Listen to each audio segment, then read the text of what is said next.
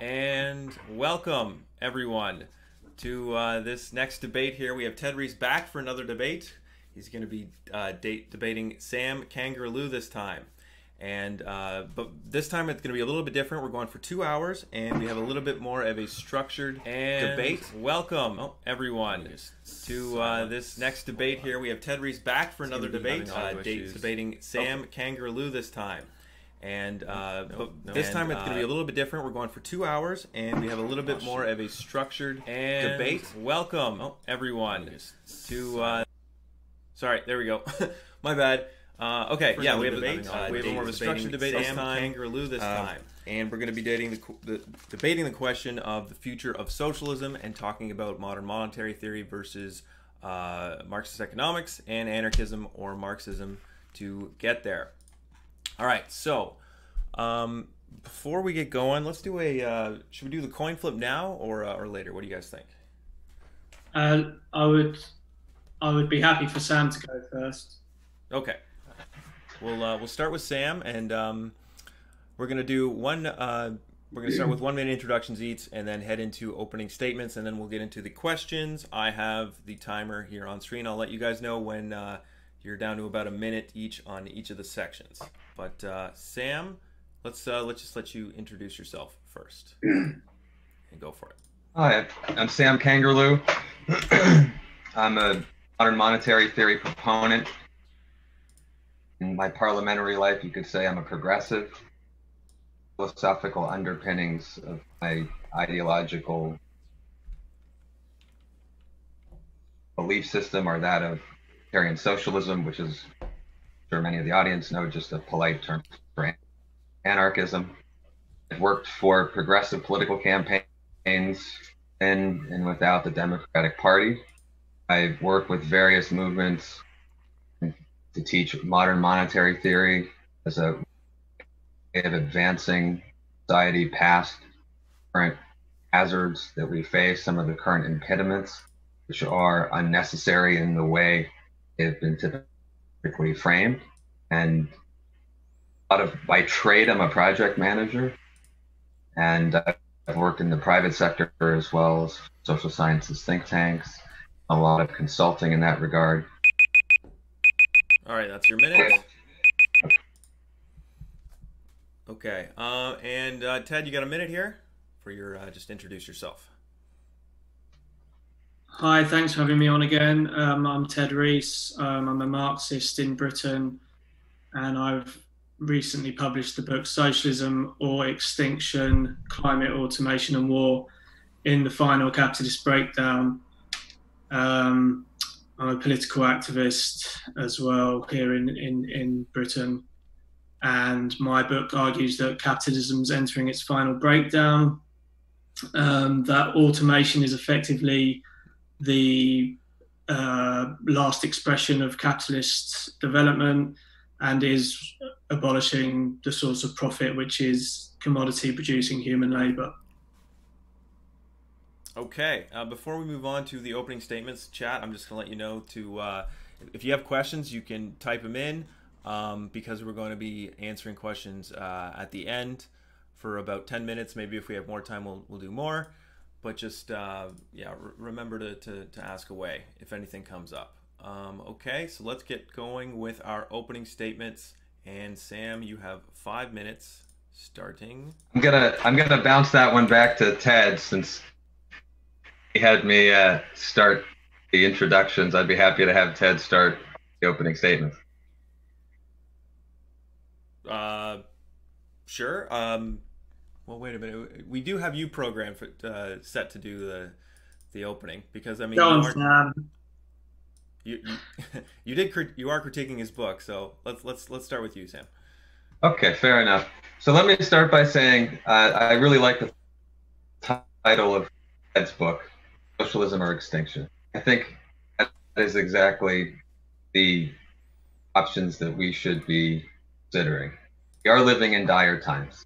Dire economic times, dire social times, potentially dire times for capitalism. We are faced with a culmination of challenges, crises and potential crises that are unprecedented in human history.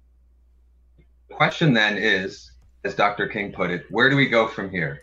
Or to invoke Lenin, despite my being an anti-Leninist, what is to be done? Through this debate, I hope to demonstrate that we have solutions sitting on the shelf, solutions that, if fully leveraged, using the social, economic, and political tools at our disposal, will widen our imaginative horizons, getting not only a better, more sustainable future for humanity in the immediate future, but also create the conditions by which we can more fully realize the potential of each and every human. Paradigm shift led by a shift in consciousness, led by an understanding for how we can improve material conditions in constructive, including environmentally constructive ways, as opposed to the destructive ways which we find humanity currently engaged. With respect to my differences with Ted in that regard, I hope to convince those listening that his tactics for achieving a strategy with which we have many things in common are not only less viable than my own, but less desirable in what they are likely to produce as outcome.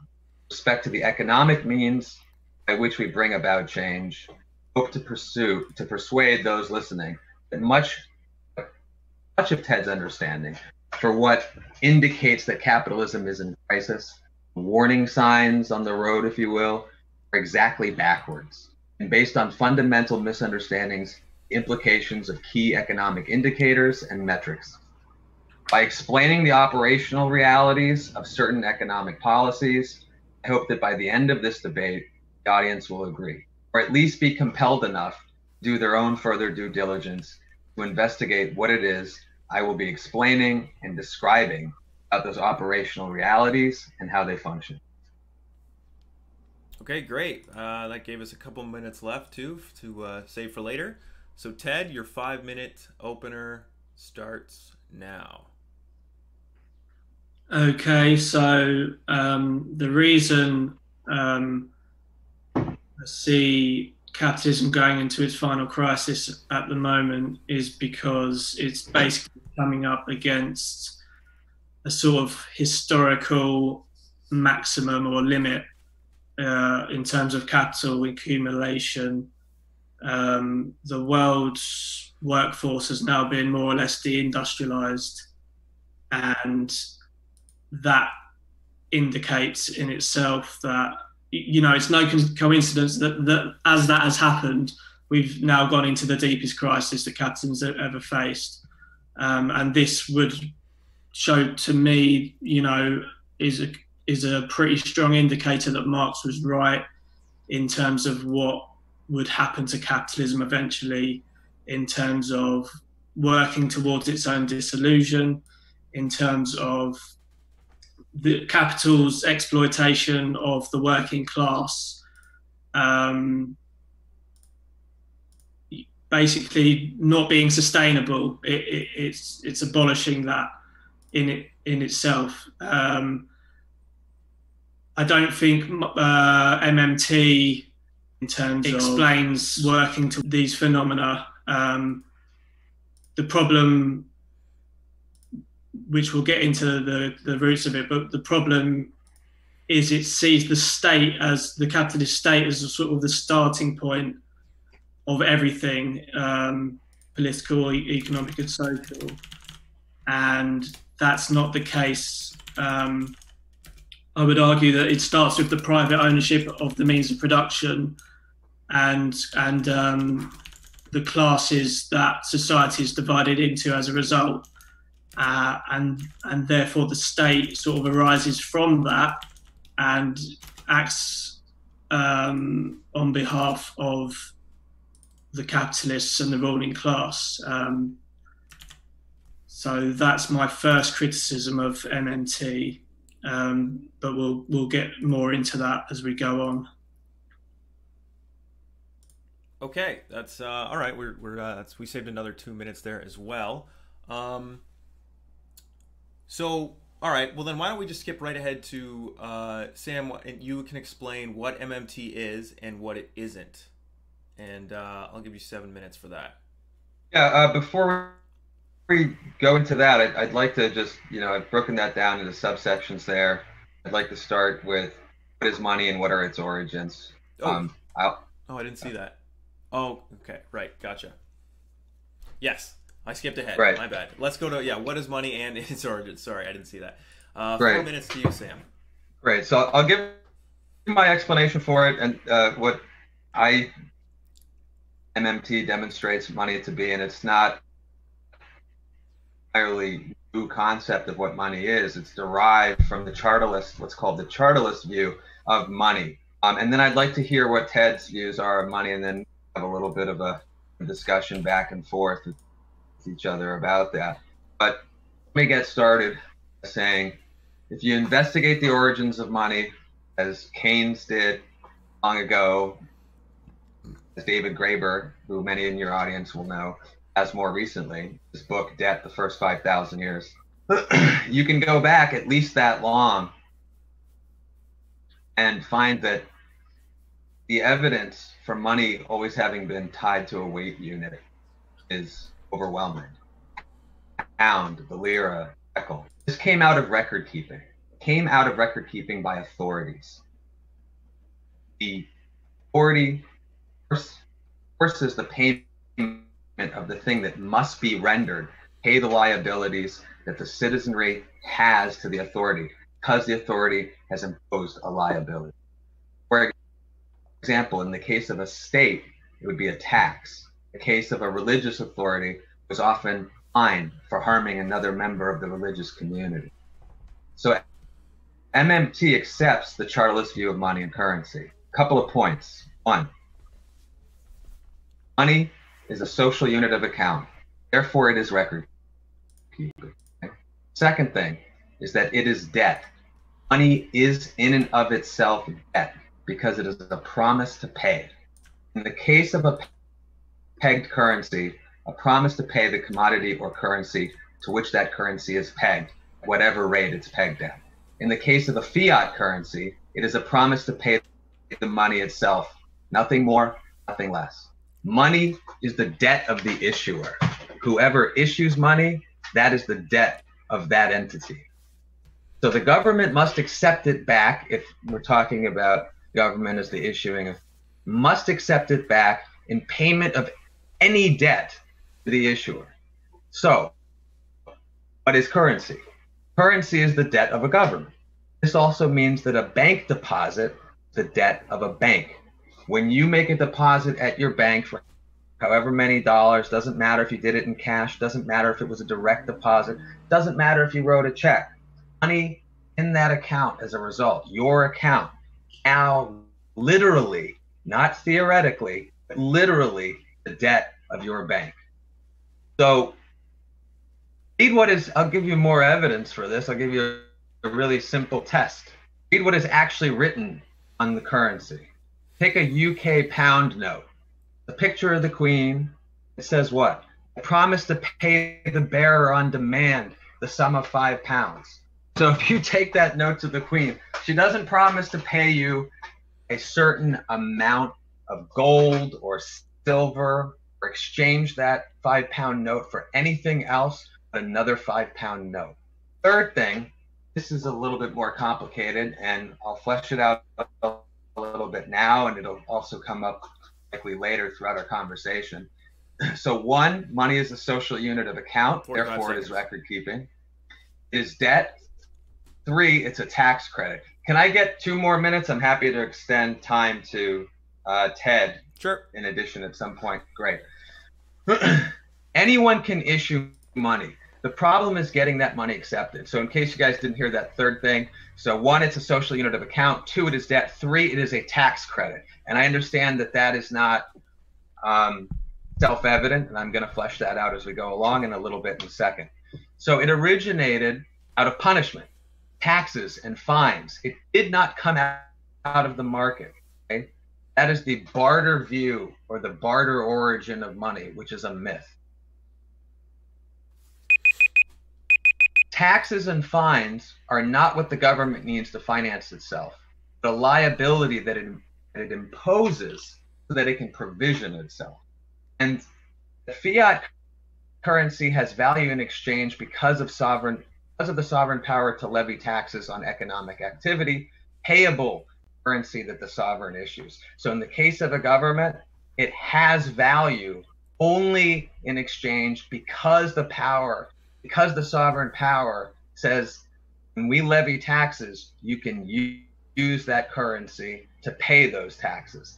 That's what allows it to gain acceptance. That is what backs money, a tax obligation you have to the state, the tax obligation you have to the state, which states impose so that they can provision themselves by moving resources, land, labor, capital, machinery sense when I say capital, the public sector. Otherwise, what good is the government, and why would anyone confer legitimacy or authority onto it if it can't provide for the common good, roads, bridges, etc., all of which require land, labor, and capital machinery to build, none of which are financed by taxpayer dollars and monetary sovereign, which is a cliffhanger that I'll leave for now, and I'll explore later on as I go into my explanation of MMT. All right, thank you. Ted, I'll give you an extra 2 minutes here if you want to reply a bit longer. That'll give you 5. Yeah. So go for it. Okay, so money. Marx writes that money arose historically out of the necessary conditions of exchange, so exchange of commodities. So you have all of these different things that are produced by privately owned production, owned by capitalists, and every commodity embodies a certain amount of exchange value, and that exchange value represents the amount of labor that was needed to produce it in total. So if it's a commodity, if it's an unfinished commodity, if it's like a primary commodity used in production, the amount of labor that went into it in terms of labor time would equate roughly to how much it costs in the real world. Now that's an abstraction. So Marx starts with the real world of commodities, abstracts from that, and he shows that if you took the total cost of all commodities, they would equal the total amount of socially necessary labor. So all the commodities embody all of the labor that it took to produce them. And then he goes back to the concrete and you sees that these commodities have to be exchanged by different people who without money would have no means of exchanging them other than barter. So money arises necessarily as the universal unit of exchange, and that's roughly more or less the Marxist explanation from where money comes from. It's not. So yeah, the capitalist state controls the issue of money, absolutely, but it didn't just invent it, I don't think, to punish and to keep people in check and all the rest of it. It's a necessary phenomenon that arises out of commodity production and the exchange of commodities. So, yeah, let me respond to that. So I definitely did not say that it was created by the state to begin with. I said an authority. And going back 5,000 years, that authority was typically religious communities, religious leaders, sort of authority over their flock. In the case of the state issuing a currency, okay, first and foremost, it's to provision itself. It needs resources in order to be legitimized. In order to get those resources, it has to get people to work for it. To do that, it levies a tax. This is why, among the other two things I mentioned, a social unit of account and in and of itself debt, money is also a tax credit, something that you can use to pay your taxes. If we go back 5,000 years, find me the capitalists. And by the way, just so the audience is clear, what Ted described is the barter story of money, which, as I'm claiming, is a myth. And anyone wants to investigate the very deep anthropological work that's been done by David Graeber, also chartalists for 100 years on this, they can. For the UK audience, you might be familiar with tally sticks. That's a really good example of how the tally stick was an excellent example of how money was derived, used by the crown authority to keep track for record keeping. Okay? But that only comes into existence because there is some sort of fine tax levied, either by a king or by a government or by whatever authority existed at the time, including the religious authorities and religious communities. But to pose a question to Ted, give me an example of how this could have come out through capitalism 5,000 years ago. Ted?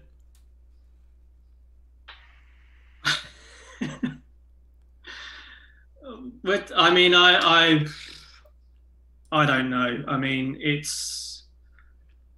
I've studied capitalism, not the whole history of economics. And Marx writes that the gold was the necessary universal unit of exchange. So gold is the money commodity.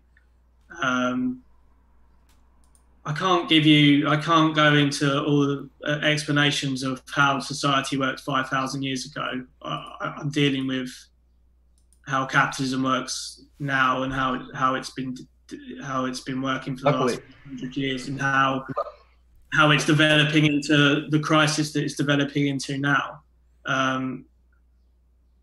You know. Luckily, we have an archaeological record that demonstrates, beyond any reasonable doubt, money predates writing. We have the etchings of human civilizations 5,000 years ago where they were keeping track of exchange. The archaeological evidence for it is overwhelming. Why I think this matters is it's important as a foundation for our future, the rest of this discussion, have the audience know what our different views on money are, because they're going to affect, and they do inform, critique of capitalism and where he thinks it's headed, as well as my critique of his book and his work. Okay, Ted, if you want to take another 3 minutes to respond, that's okay, and then we're going to move on to what MMT actually is and isn't after this. Okay, so yeah, money has existed for a long time. Sorry. Yeah, it's just we're dealing with capitalism and how it came into existence. Sure, money existed before it, and money has always served as a unit of exchange. But we're now, when we're talking about capitalism, we're talking about sort of small commodity production, sort of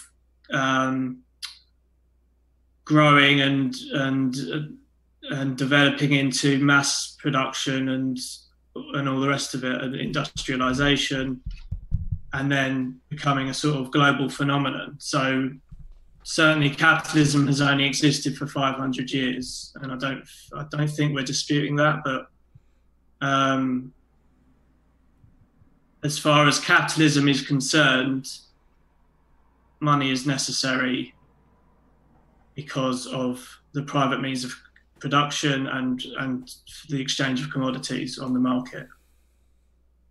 Okay, well, let's get into a bit more of the meat of it here, and I'll let Sam start with, okay, you wanted 12 minutes here, okay, for what MMT actually is and what it isn't. So this should be good. All right, Sam, your 12 minutes starts now.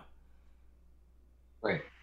So what I want to start with are a couple of key things about what MMT is not. So whenever you hear about MMT, please keep these things in mind about what it is not. Okay? MMT is not a political project. MMT does not offer any policy prescriptions. None. Zero. There are MMT economists, MMT proponents of all political stripes that have a whole host of different prescriptions that they prefer, that they suggest, that they offer based on their political leaning. MMT is not inherently liberal, conservative, progressive, Marxist, populist right-wing, populist left-wing, fascist, or anything else. It is a thoroughly empirical project, which means that one can graft a whole host of ideologies, such as the ones I mentioned, and political preferences onto it. It can be leveraged by literally all of those political ideologies, which poses in it a potential danger in and of itself, which I'll get to at some point when we talk about what my own personal criticisms of MMT are. So what is MMT? It stands for modern monetary theory. First of all, I have to clear this bit up. There is virtually nothing theoretical in modern monetary theory. Why then is it called modern monetary theory? This is the result of very poor marketing.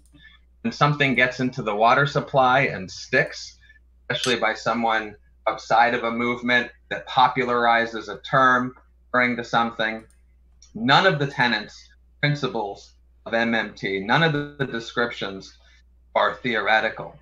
The theoretical area of MMT is one that pertains and applies to all economic schools of thought. That is theory of inflation. I personally happen to think is more sophisticated than any other school of economic thought that has come before it, including that of Marxism. Aside from that, there is nothing theoretical about MMT. None of its fundamental tenets are theoretical, but rather empirical. Okay? So with that in mind, MMT is a description of monetary and fiscal operations that apply to a monetary sovereign. Okay. Now, what the heck is a monetary sovereign? Right? A monetary sovereign is defined by 4 criteria. Okay? It is a nation state that 1. Issues its own currency. 2. Must not be borrowing a foreign currency. 3. Must not be taxing its population in any currency other than its own. 4. Lets its currency float. Therefore, the currency isn't pegged to anything. Not pegged to gold. Not pegged to silver. It's not pegged to another currency. So I want to give everyone a short list of countries that are monetary sovereigns right now in the world. Okay? And by saying that, I'm also saying, therefore, they are already operating the way MMT describes. United States, Canada, Japan, Australia, Sweden, Norway, Finland, Denmark, and many others. You may have noticed that I didn't mention any of the countries in the Eurozone. There's a good reason for that. Why they cannot be counted as monetary sovereigns. I'll get into that as I go into the explanation. In the case of the United States, which for dogmatic, and this is important, I bring it up not just because I'm in the US and I'm an American, but also because according to dogmatic Marxist theory, depending on how dogmatic one's Marxism is, the revolution is to happen in the most advanced industrialized nation in the world. Yeah. At this day and age, it's the United States. At other points in time, it was Germany. In fact, it was Germany that Marx had in mind when he conceived of that notion. So in the case of the United States, this economy has been operating on what MMT describes since 1934. Now, why since 1934? That's when Franklin Roosevelt ended domestic convertibility of gold. That's when he suspended the gold standard. Okay. And for those who are curious, international convertibility of gold ended with the Nixon shock of 1974. But what does MMT describe about fiscal and monetary operations of a monetary sovereign? And why is it so profoundly important for people to understand this? First, as I demonstrated in What is Money, money is a creature of the state. It is a creature of some governing authority, religious, nation state, or otherwise. And most importantly, which is something we haven't heard Ted address yet, is that consummated in law. I'm not sure if Ted would agree that not only is money consummated in law, but that capitalism itself requires a legal system, a groundwork of rules in order to operate. When Congress or any other legislative body, monetary sovereign, passes an appropriations bill, therefore a spending bill, they are authorizing new spending. And I want everyone to listen closely to what happens here operationally. Okay? The Treasury, after Congress or the legislative body has authorized that spending, the Treasury spends the money. Central bank clears that spending. How do they do it? They're not printing money. This is 2020. They're not printing money. They are digitally marking up the appropriate accounts to which that spending has been allocated on a computer. Money in a modern economy is literally, nothing theoretical about this, is literally keyboarded into existence. How did MMT economists figure this out? Well, one of the things they did was they actually bothered to talk to mid-level bureaucrats at the Federal Reserve, something that until very recently, until the crisis in 2008, 2009, something that since the neoliberal period of late 1970s, mid to late 1970s, had never been done before until that financial crisis in 2008, 2009, by the Federal Open Market Committee of the Federal Reserve. Now, what is that? Those are the political appointees, include the chairman of the Federal Reserve, and depending on your views of them, his or her sidekicks, right? The other board members, including the chairman of the Federal Reserve. The political appointees of the FOMC have been profoundly ignorant about the own monetary and fiscal operations of the countries in which they're supposed to be managing the central bank. Though that's astonishing, and we'll get into why that is a little bit further on, but I'm afraid that that is the reality. Never assume conspiracy when ignorance or incompetence will serve as a rational explanation first, okay? If that satisfies the criteria for how something could have come about, start there before you move on to concerted effort. I think that's a rational way of approaching it. So what happens then with bonds? What is this with taxation? Why do we tax? What are you saying, Sam? Are you saying taxes don't fund government spending? Yes. First and foremost, that is what I'm saying, is that the federal government of any monetary sovereign is not revenue constrained in its spending at all. Period. Full stop. It does not finance its spending through the issuing of bonds or through taxation. In the case of the United States, as I mentioned, that has been the case since 1934. Okay? So, why then are there all of these outstanding treasury bonds, these also known as treasury securities, that are equal to the national debt of countries? In the case of the United States, that of a certain amount, and there have been treasury bonds issued in exactly that amount, to the penny. Who's holding them? Who's holding the majority of them, right? Yes, private households, the private sector, some firms do hold some of these bonds, but nowhere in the universe of the amount of the total amount of debt. Yes, foreigners hold some of them, but again, nowhere near the extent to the size of the national debt. So where is it, most of it being held, and why? Most of it is being held by the central bank. In the case of the United States, Federal Reserve. This begs the question, if they don't need the bonds to finance spending, why do they buy bonds from the Treasury every time the Treasury spends? Isn't this a 12-minute segment? Yep, 2 minutes left. Okay. The reason they do it is it's a holdover from the gold standard. They have to do it by policy. Okay? So every time the Treasury spends new money, the central bank has to, by policy, buy bonds of equal size to that spending. What happens operationally is this. The account of the Treasury, instead of being allowed to simply go negative, okay, is offset to the penny by the purchase of that bond. These are accounting identities. And this is what's important to understand. Unlike Marxism, Marxist economics, modern monetary theory is consistent. Double entry accounting principle.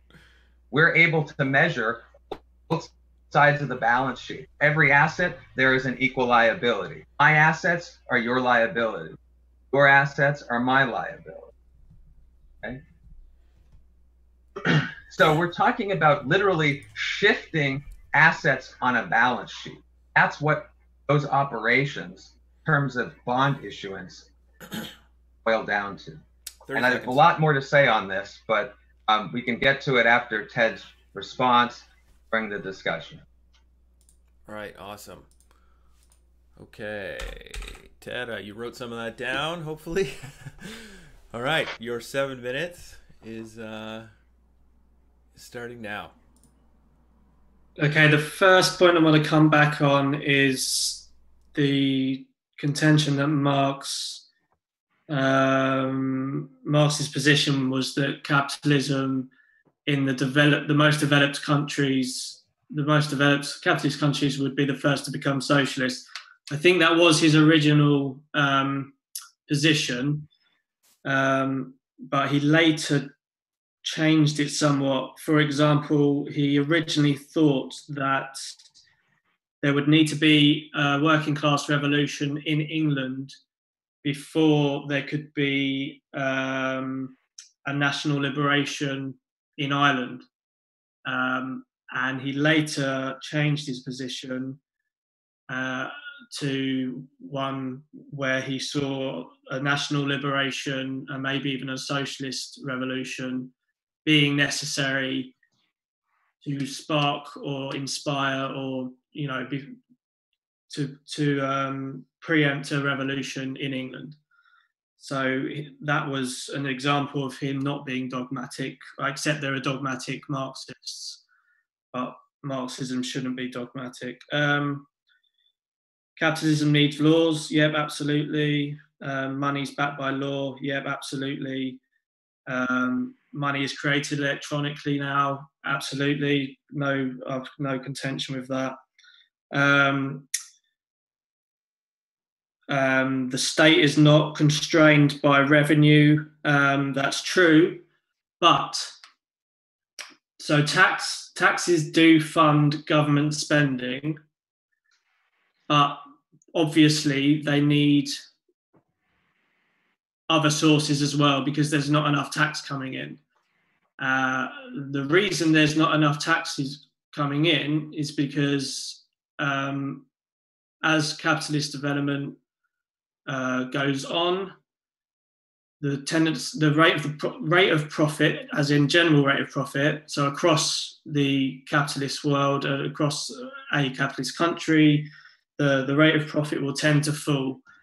And as a result, corporations and private companies need the taxes to come down. So they lobby the government very hard for tax cuts.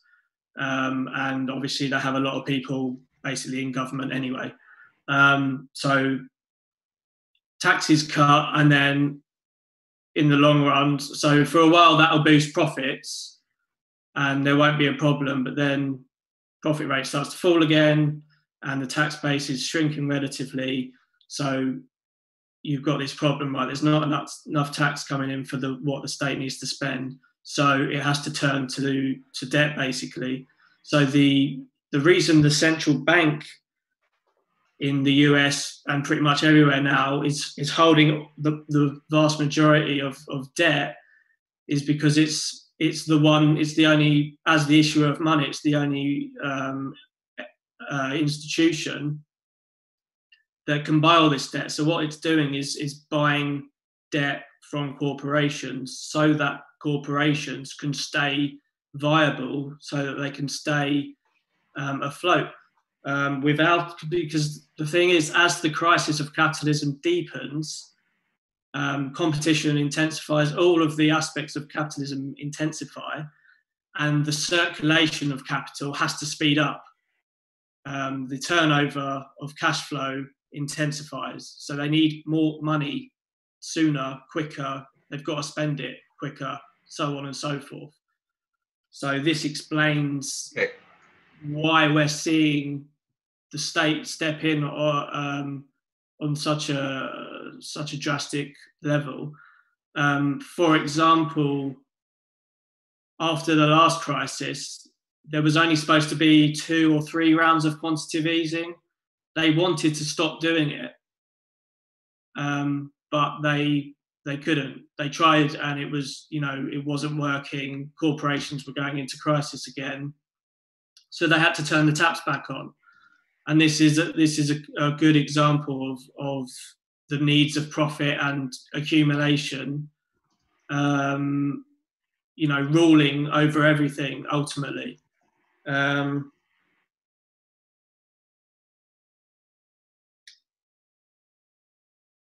So yeah, that's basically it. That's my explanation for that.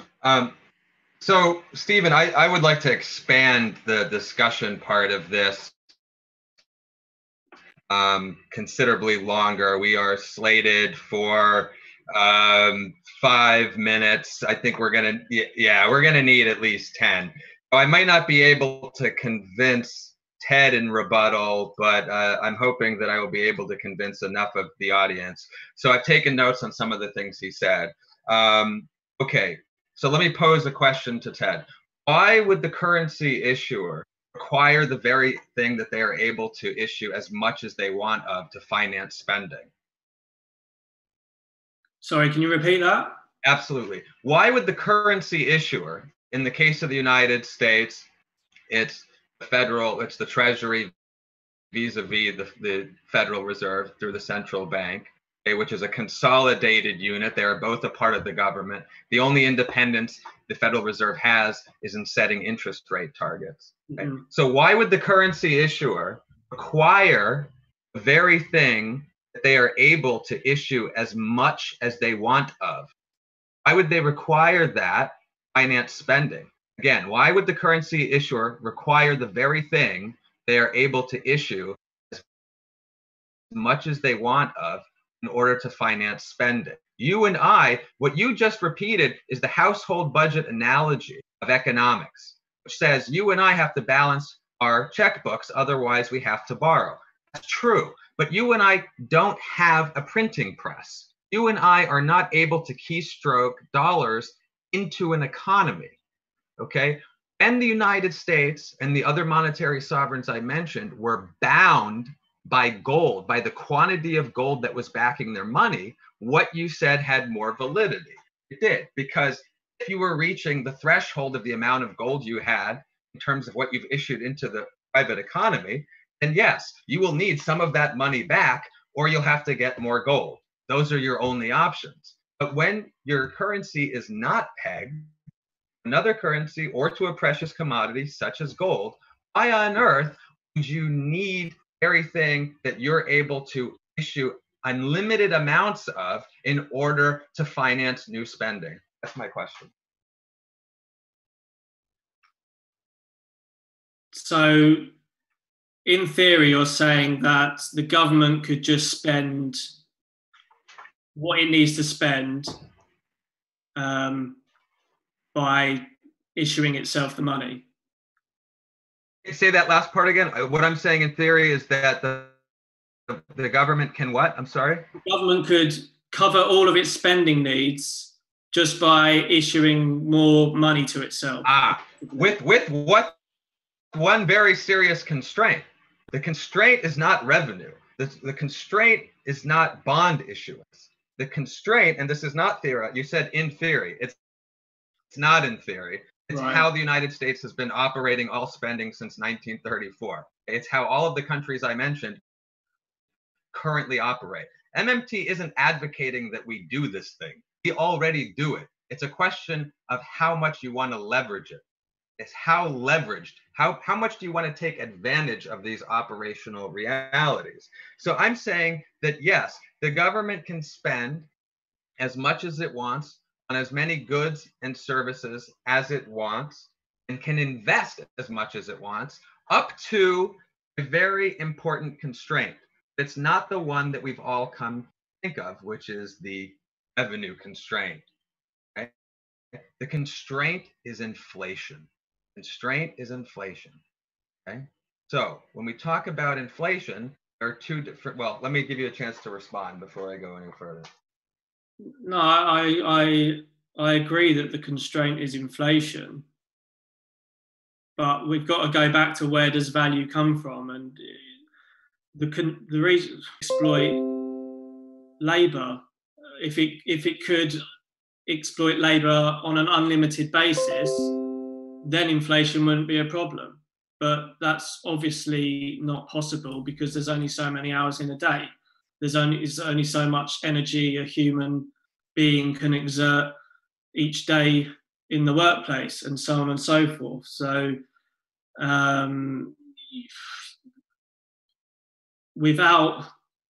under capitalism, value is created by capital's exploitation of labour. That's the fundamental thing. So value is generated out of that. It's realised through the sale of commodities,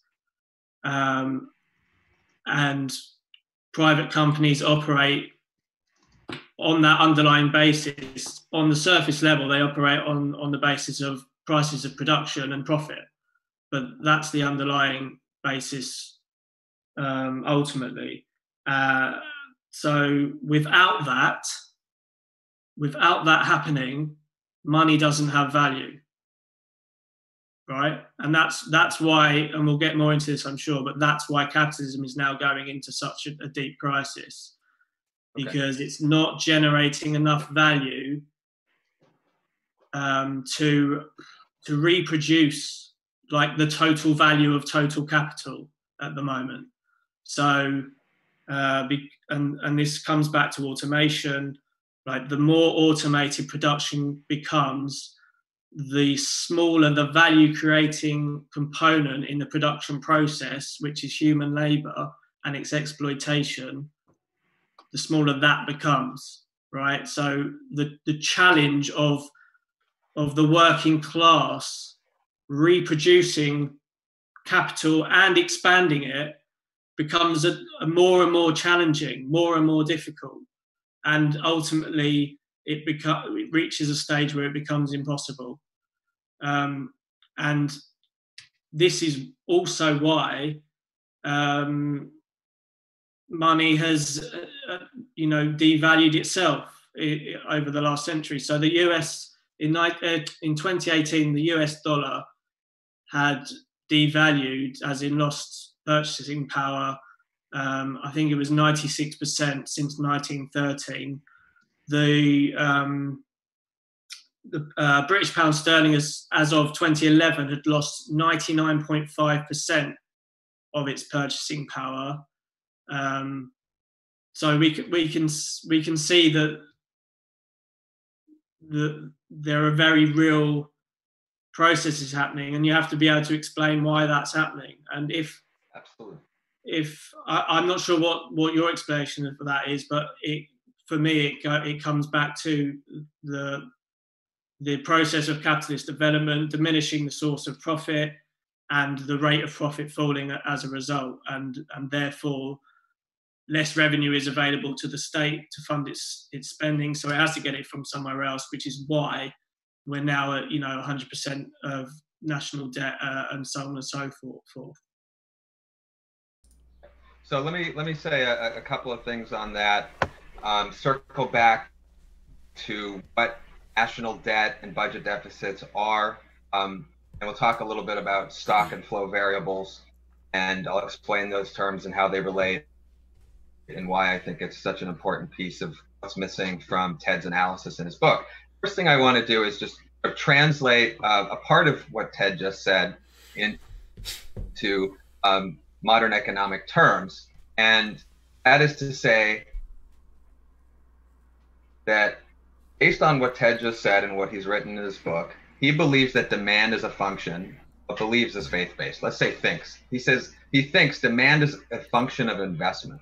In other words, investment occurs, that spurs and generates demand. Okay? This is putting the cart before the horse. This is, in my view, in the view of not just MMTers, but Keynesians. And for the record, I know I forgot to mention this earlier in case for those who are curious, where does MMT fall into the school of thought of economics? MMT is post-Keynesian. We are not a part of any neoclassical synthesis. We're not a part of any of the neoclassical schools of economic thought. We are not neo-Keynesians. We are post-Keynesians, okay? Which is one of the many reasons that MMT attracts so many anarchists. I was at the MMT conference, annual conference last year. It was my first time at MMT conference, and I was somewhat surprised, but delighted, and ultimately gained further understanding, much less surprised to find that many of the attendees were libertarian socialists, also libertarian socialists. We also had a number of Marxists at the conference. We had a number of conservatives, okay? We had a number of libertarians. We had many, many progressives. But like I said, this isn't a political project. You can graft onto it any number of political ideologies. So what we say is that investment is a function of demand. In other words, demand is what spurs investment, not the other way around. Investment by the private sector does not spur demand to begin with. To begin with, you need demand for goods and services. Let me make this really plain for everyone, because I know that some of this stuff can get very technical, very jargony, very confusing, and I know that not everyone has spent the time on these concepts and ideas and know certain basic econ terms and what have you. So if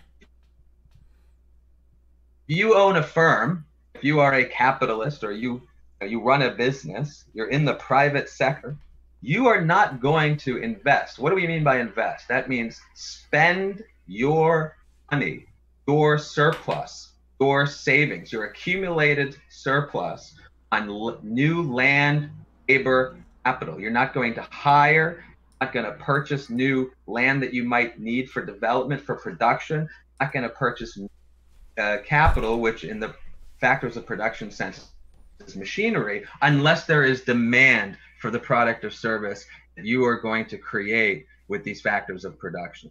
So it starts with demand. Private sector will not invest. They have no reason to.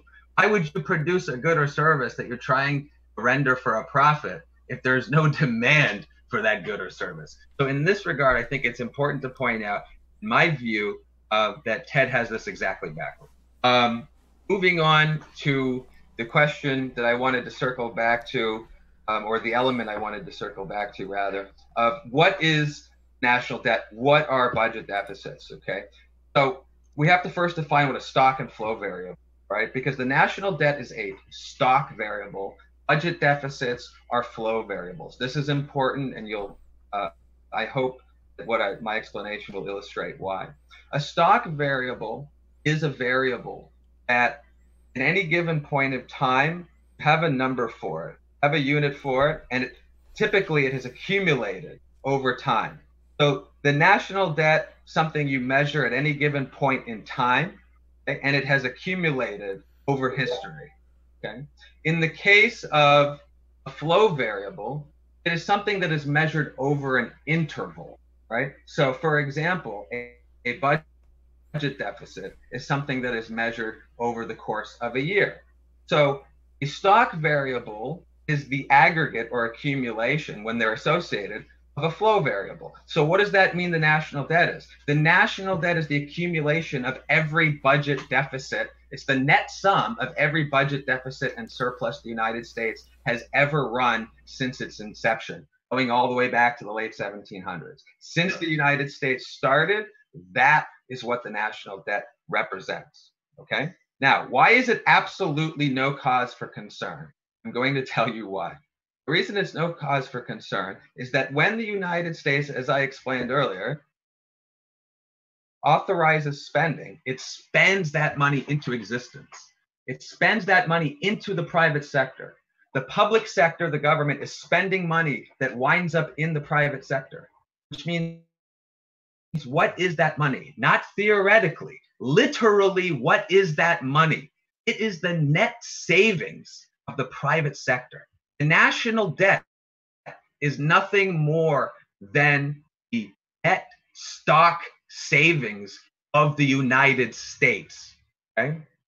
The budget deficit, when the United States is running a budget deficit, a flow variable, what that means is that the private sector is also in flow. When the United States is running a budget deficit, the private sector is in surplus. It's in flow surplus. It's not borrowing. It's not dipping into its savings. It's not dipping into its national debt.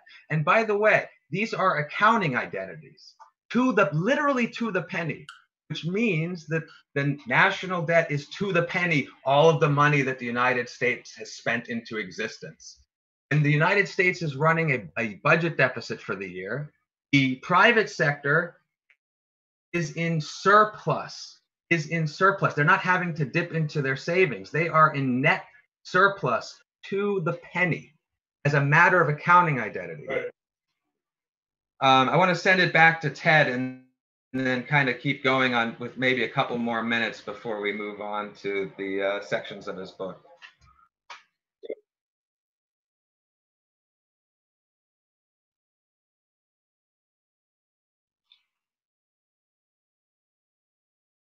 Okay, I haven't said that investment doesn't happen without demand.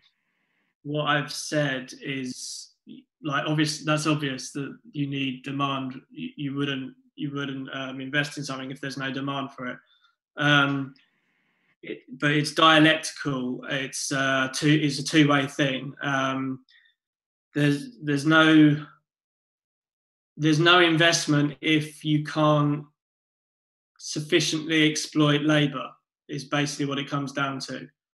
So what we're going to find with the more automation that the productive system has, is that more and more companies become unprofitable, and as a result investors will pull out despite the fact that there is demand. There is demand for food, but if a food company goes bust, then the investors will stop investing in it. If the reason for that is that the food is no longer wanted, then fine. But most of the time, that's not going to be the case. If we see like big food companies going bust, despite the fact that people want to buy its food, then that's evidence that demand is not the key factor. So, in terms of the deficit being equal to the savings, I mean, it comes back to the fact that eventually this is unsustainable. Why? I mean, what if you do get hyperinflation? Then what? That all goes out the window in terms of accounting and everything.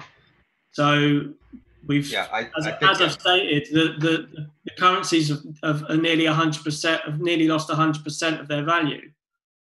So why is that? What is lost 100% of the value? Sorry.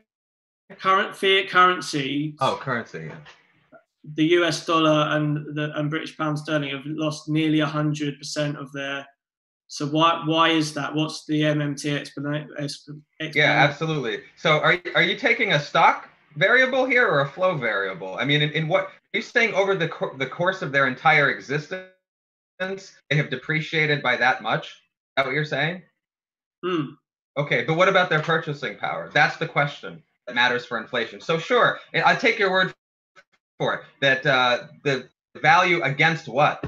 Against what they're able to purchase, right? I mean, it costs more and more to buy the same thing. Okay, a Snickers bar now, well, I don't know what they have in the UK equivalent. I'm sure you have Snickers bars. A Snickers bar costs 10 times more than it did 50 years ago. So what? So what? The question is, have the wages kept up? Is inflation is there so much inflationary pressure that people can't purchase the goods and services that they need? Like, okay, so these things cost more. If they didn't cost more all at once, we didn't wake up tomorrow in the United States and all of a sudden a candy bar costs 10, 15, 20 times. This was over the course of an accumulative effect. So they're going to continue to cost more. In fact, a little bit of inflation is something you want in an economy. So much so, in fact, that the Federal Reserve is pulling its hair out trying to get a little inflation into the system. It's why we have zero interest rates. It's why they're doing the best that they can to try to avoid having to go to negative interest rates. Please let these 0%, almost 0% interest rates create demand. Let them please create a little inflation. What they don't fully embrace yet, although we see that they're starting to come around, and I'll give examples of how Ben Bernanke and even Alan Greenspan, no ideological friends of mine, I'm sure not ideological friends of Ted's either, have publicly and explicitly expressed many of the tenets that I have described and explained here today thus far. But the idea that we're in this inflationary period or impending inflationary period and nobody will be able to afford anything is ludicrous. But what I really want to ask Ted, and I like this discussion, I appreciate it, is Ted, you mentioned that through automation, you expect that people will not be able to, they won't have, because they've been put out of a job, they won't be able to purchase goods and services produced by that automation. Do I have that? Did I understand that correctly? And that your concern for that is, if you could repeat it for us? So it's not, I don't uphold Keynes's definition of technological unemployment. I'm not saying that automation automatically puts people out of work. I'm saying that the more automated capitalism gets, the deeper the crisis of capitalism becomes. And as a result, so I'm talking about what I termed economic unemployment. The reason that unemployment is going up is because it's becoming unprofitable to employ these people, because what you get is you get surplus capital arises right out of the crisis. So the more automated the system gets, the more the rate of profit falls, and therefore the harder it is to yield a profit. So a certain amount of capital becomes surplus. It goes unused. The companies go bust. Land goes underutilized. Milk gets destroyed. Other foods and goods get destroyed because it's not profitable to produce them anymore. Okay. So why is it no longer profitable to produce them anymore? What is the thing that no longer makes them profitable exactly in your view? The rate of profit is falling. So the number of people employed compared to the total amount of capital in the system, the ratio is growing all the time in favor of capital. So if human labor is the element that produces value, you've got to squeeze more and more surplus value out of that element to reproduce and expand the other element, because capitalism, I'm sure we're all agreed, is about capital accumulation. It has to keep accumulating. So because of this contradiction, it goes into crisis. Alongside surplus value grows surplus labor. So it's no longer profitable for these companies to employ the labour that they were employing before, because their profit margins are so thin that to avoid going bust, they need to cut back on expenditure to try and improve their profit margins. So that means cutting wages, innovating in ways that will save money in the long term to keep them viable. Okay, Sam, So, can you try to keep this response to 4 minutes? Yeah, okay. So let me respond by saying that what you just described, explanation for the savings to investment gap that Ted and I both agree exists and is drastic. That is the hoarding of cash by firms in the private sector, lack of investment made by those firms. That was what Ted gave us an explanation for that reality, for that existence. Nobody disputes this. It's not controversial. It's entirely empirical. We all agree. Every economist, every proponent of any economic school, data is right there. So I don't disagree with the savings to investment gap realities. What I do disagree with is his explanation for it. So the explanation that I offer for it is that this is due to a lack of demand. It's not that automation in and of itself is going to put people out, is in and of itself going to reduce profits. Now, the only way that would happen is if people, as a result of being laid off, no longer had dollars necessary to purchase the goods and services that the robots are producing. That is the crux of it. We can talk about this when we get to the futurism part of the debate. But yes, it's true that if automation were to put everybody out of work and nobody had any other source of income, didn't receive any other form of transfer payments in one shape, way, or another. This is where like ideas like universal basic income come in, etc. Then yes, nobody would have the money necessary to produce anything that the robots produce. Private sector firms would stop producing because nobody's buying. There's no demand. They just laid off their customers. They just laid off all of their customers, installed automation, and there goes your economy into deep crisis and recession. So my explanation for that, and I think it's the rational explanation, is due to a lack of demand. That could only happen in the scenario that Ted describes if there was a lack of demand. Can I bounce it back to Ted for like a minute or two, because I want to do more quick things on MMT before we go into the chapters of his book? Or we use that as a roadmap? We kind of are talking about the first two sections here anyway. Okay. The rate of profit and automation. Okay, so we can just keep going on this. Great. Right. Let's do that. Okay. So again, if there's a lack of demand, then that is a problem, obviously. But you skipped over there the thing that comes before that, which is that people were made unemployed.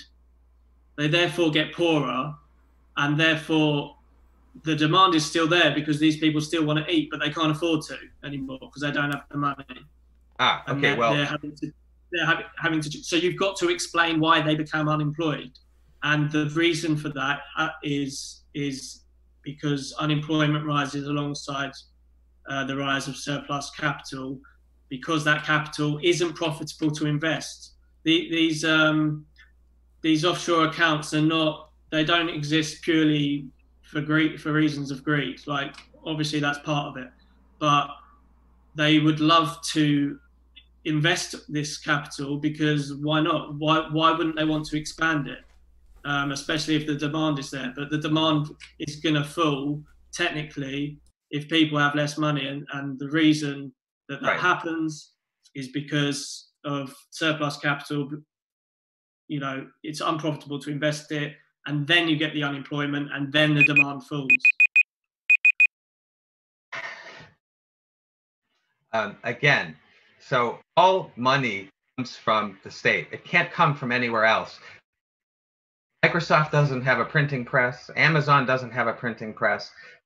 For your astute audience members, they might ask, but what about banks? What about banks when they make loans? And this is an excellent question. And for anyone who's been paying attention, I hope you have run that across your mind, because it is the right question to be asking. What happens with banks? Do commercial banks, the bank that you have a checking account in, they create money? Do they change the net supply of money in the private sector? The net money supply only changes when there is a transfer between government and non-government sectors. There is the government sector, which is the public, so to in quotes, right? Or at least it's supposed to represent the public. There's the private sector, and then there's the foreign sector. The foreign sector and the private sector constitute the non-government sector. The Treasury, the central bank, the Congress, that constitutes the public sector. Okay? So we have to keep this in mind, because when a bank creates money, it's not changing the net money supply. How does it create money? It's not creating money from people's deposits. This is the thing that everybody assumes. I make a deposit at a bank, and that uses that deposit to then loan that money out to somebody else at a rate of return. They make a profit. No. Okay. Deposits do not, deposits do not create loans. Loans create deposits. When you take out a loan at a bank, one account is being debited, another account is being credited. The account in which that loan is being deposited is credited. The bank on its balance sheet has a negative number. Okay, so where did the money come from? Where did the bank get the money? The thing that everybody hears is, oh, it's the money multiplier effect as a result of fractional reserve banking. Another myth. It's a nice theory. It's a really nice model. It makes logical sense. Unfortunately, it's not in the least bit real. What really happens is that bank, that commercial bank that you got that loan, it keystrokes that money into existence. But it doesn't change the net money supply in the private sector. Why? And this is critical. The reason it doesn't is because you have to pay that loan back. You have to pay that loan back. So what is my asset? When I take a loan, when I get a loan from a bank, what's my asset? My asset is the loan. What's my liability? My liability is the promissory note that says I have to pay the loan back. What is the bank's asset when it issued me the loan? The bank's asset is the promissory note. Okay? The bank's liability is the loan that they gave me. Why is the promissory note the asset? Because it promises that I will pay with interest. Right?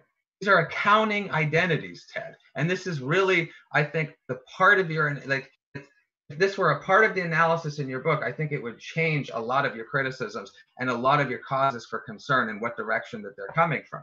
Okay, so now I have to go out into the private economy. I have to get the money that I just loaned from you, my bank, to pay you back. What is the private economy? It's a net zero. It's net zero. You gave me money. I have to go get it and give it back to you. What is the result? Zero. Net zero. There can be by a point of logic and a point of accounting identity. And what's interesting, I should point out as a quick aside, is every time I explain MMT to a CPA, they get it instantly. They're like, oh yeah, that's just double entry accounting. Oh yeah, you're saying that the government has a monopoly on money. It's like, yes, that's what we're saying. The government, a monetarily sovereign government, that's key, that's to be precise, a monetarily sovereign government, as I described what the criteria were, okay, has a monopoly on money. Let me send it back to Ted, but I think we can keep going because we're covering a lot of what's in his book here. I'm not disputing that the central bank as a sovereign issuer isn't. I'm not saying that they're not the issuers of money at all. That's not in question. Yeah, I agree. Debts have to be repaid, but what happens if you can't repay it? Because yes, because your business has gone out it's become unprofitable and has gone bust. That's right. So you have to explain that. That's the thing. I just want to come back on something. Like, I just want to point out that, and this is in the book, that the rate of profit doesn't just sort of tend to fall in cycles. It's falling historically towards zero. So there's a good few studies showing this, that it's a lot lower now than it was 150 years ago. Obviously, it goes up and down, zigzags up and down, but the secular trend is towards zero. So again, this has to be explained, and the only theory that really explains this is Marx's labour theory of value, and the fact that labour is diminishing, is playing a diminishing role in the production process. So and for that reason, companies go bust, and then they can't repay their loan. So and then the tax base shrinks, and they have to issue more money as a result. They have to issue more debt as a result to make up for the lack of profit we just covered this being made. But this is the central issue. Right. And then eventually you're going to get hyperinflation. It's unsustainable. Everything that you okay, and we got to go through your book at some point, because I have to do a treatment. I have a criticism of what you consider to be inflationary forces that are in fact hyperinflationary forces, as you just mentioned, that I would argue are empirically deflationary forces. But before we do that, Steve, can I just, like, real quick, because he brought up taxes again, and I didn't get a chance to explain what the function of taxes are, if not to finance government spending. To go into the criticism, it'll be a good groundwork for that, I think. Sure. I'll keep it brief. Thank you. So, all right, if taxes, as I claim, as MMT claims, don't finance government spending, right, then what are taxes for, right? That it begs the question, like, okay, what is the point of taxes then, right? So, a few things. First and foremost, to mitigate, okay, when you pay your taxes, literally what happens is your money is deleted from the economy. If you were to bring taxes to the IRS, I don't know if you can still do this in the UK, but in the United States legally you can. You can bring your taxes to the IRS and pay them in cash. What the IRS used to do is just straight burn the money. Now what they do is, I think they shred it. I don't know if they still burn it, but they at least shred it, if not shred it and burn it. Why would they do that? Well, because they don't need your money. The government doesn't need your money to finance spending. So why does it tax? It taxes to mitigate against inflation. We have an abundance of historical evidence for this. Take Great Depression, World War II era, all right? We had war bonds. Franklin Roosevelt issued war bonds into the economy. Why did he do it? Okay? What he told people was, and he used an appeal to their patriotism, and said, look, we need to finance the war. Buy these war bonds. It's going to pay for the war. The real function, and everybody inside his economic administration understood this, the real function of the war bonds was to remove purchasing power, diminish purchasing power sector, okay, as a way to mitigate inflation in the system. Now, why were they so concerned with inflation? Because they were spending so much. The federal government moved 50% of GDP from private consumption to public consumption, which means if the private sector continues to spend at the same level as public expenditures increase by that much, when you're moving that much of GDP from the private sector to the public sector, you're going to have the type of hyperinflation that Ted is so concerned with, but that cannot possibly exist in the type of economy that we live in today, both pre-COVID, since the financial crisis, and post-COVID. Every single indicator is that we're, if anything, approaching deflationary periods. Even the Federal Reserve Board of the United States is doing everything they can, trying to use monetary policy to create and generate a little inflation in the system, and it's not working because monetary policy is anemic. It does not actually change the money supply. Ted mentioned quantitative easing. I'm not going to go into that right now. We'll get to it later. But other reasons for taxes. Okay, second thing is social engineering purposes. Taxes are not redistributive. When you tax Jeff Bezos, you can't tax Jeff Bezos and give it to somebody else. What you can do is tax Jeff Bezos, for whatever political reasons you may want to tax Jeff Bezos, okay, to narrow the gap between rich and poor. You can do it for that reason. You can narrow the wealth inequality gap through taxation. cannot redistribute. You cannot redistribute. It's literally impossible under a modern monetary system to redistribute wealth through taxation. Okay? The third reason, and I mentioned this early when we got started, is the provision itself. Okay? Because the government has to create a demand for the currency. And the only way to do that is to say, look, I need you, Ted, to dig a ditch. You say to me, damn, go screw yourself. Why should I? I say, well, because if you don't dig that ditch, you won't have the money you need to pay the tax I've levied on you. Now, what have I done? Functionally, what have I just done? I've just made you unemployed. I've just made you unemployed. Functionally speaking, the government can purchase as much labor as it wants for whatever purpose it wants. It can invest in as many goods and services as it wants, in as much production as it wants, up until the point of runaway inflation, which we haven't addressed the inflation question yet, but I'm sure it'll come up as we continue. Okay, Ted, why don't you respond here, and then we'll move on after that. Okay, so we have to ask the question, if this is all true, why do we see so many sort of changes in the direction of the economy, or why have we in the past? You know, why was there a war? why was there a depression? These can't just be put down to sort of mistakes in policy, because they keep happening. You know, we would have learned from them otherwise. So the reason public spending took off and sort of replaced private generation of wealth was because the private sector had gone bust. So you have to explain why obviously it hadn't gone totally bust, but a lot of it had broken down. That's why that was the fundamental reason behind the Wall Street crash. And my theoretical explanation explains that.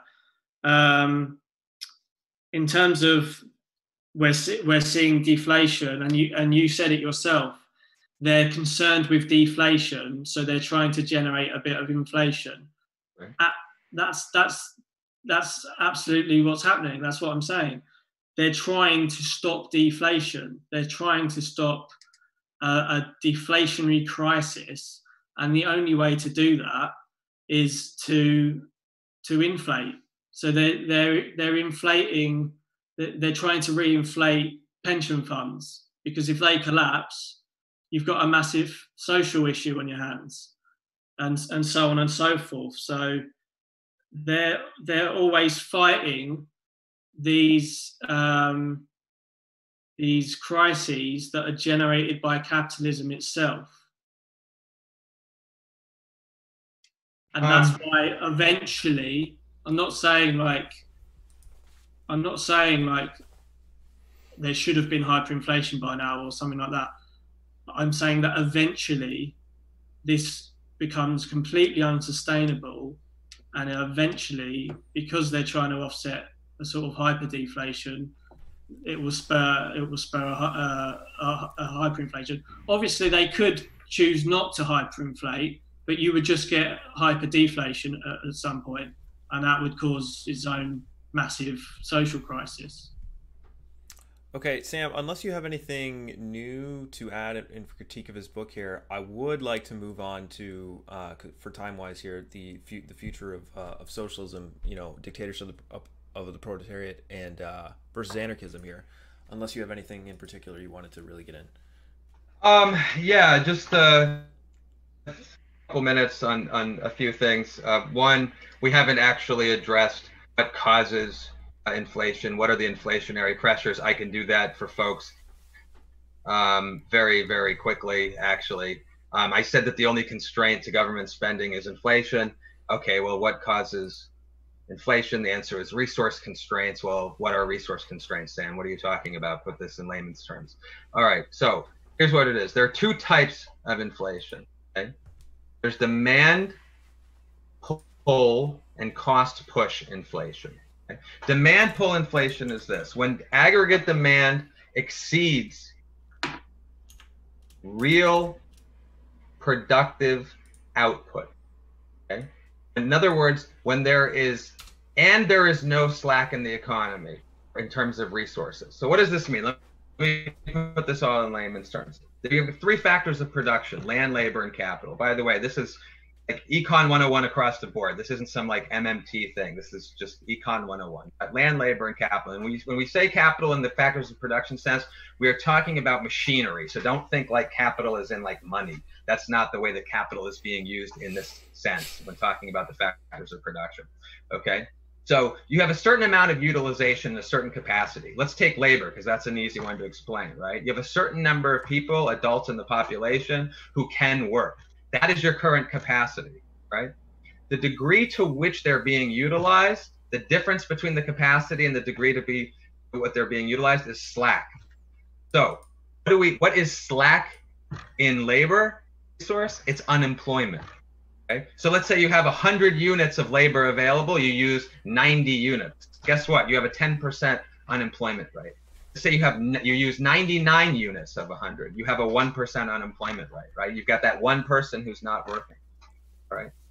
So when demand exceeds, all right, when demand exceeds production, that's when you have inflationary pressure.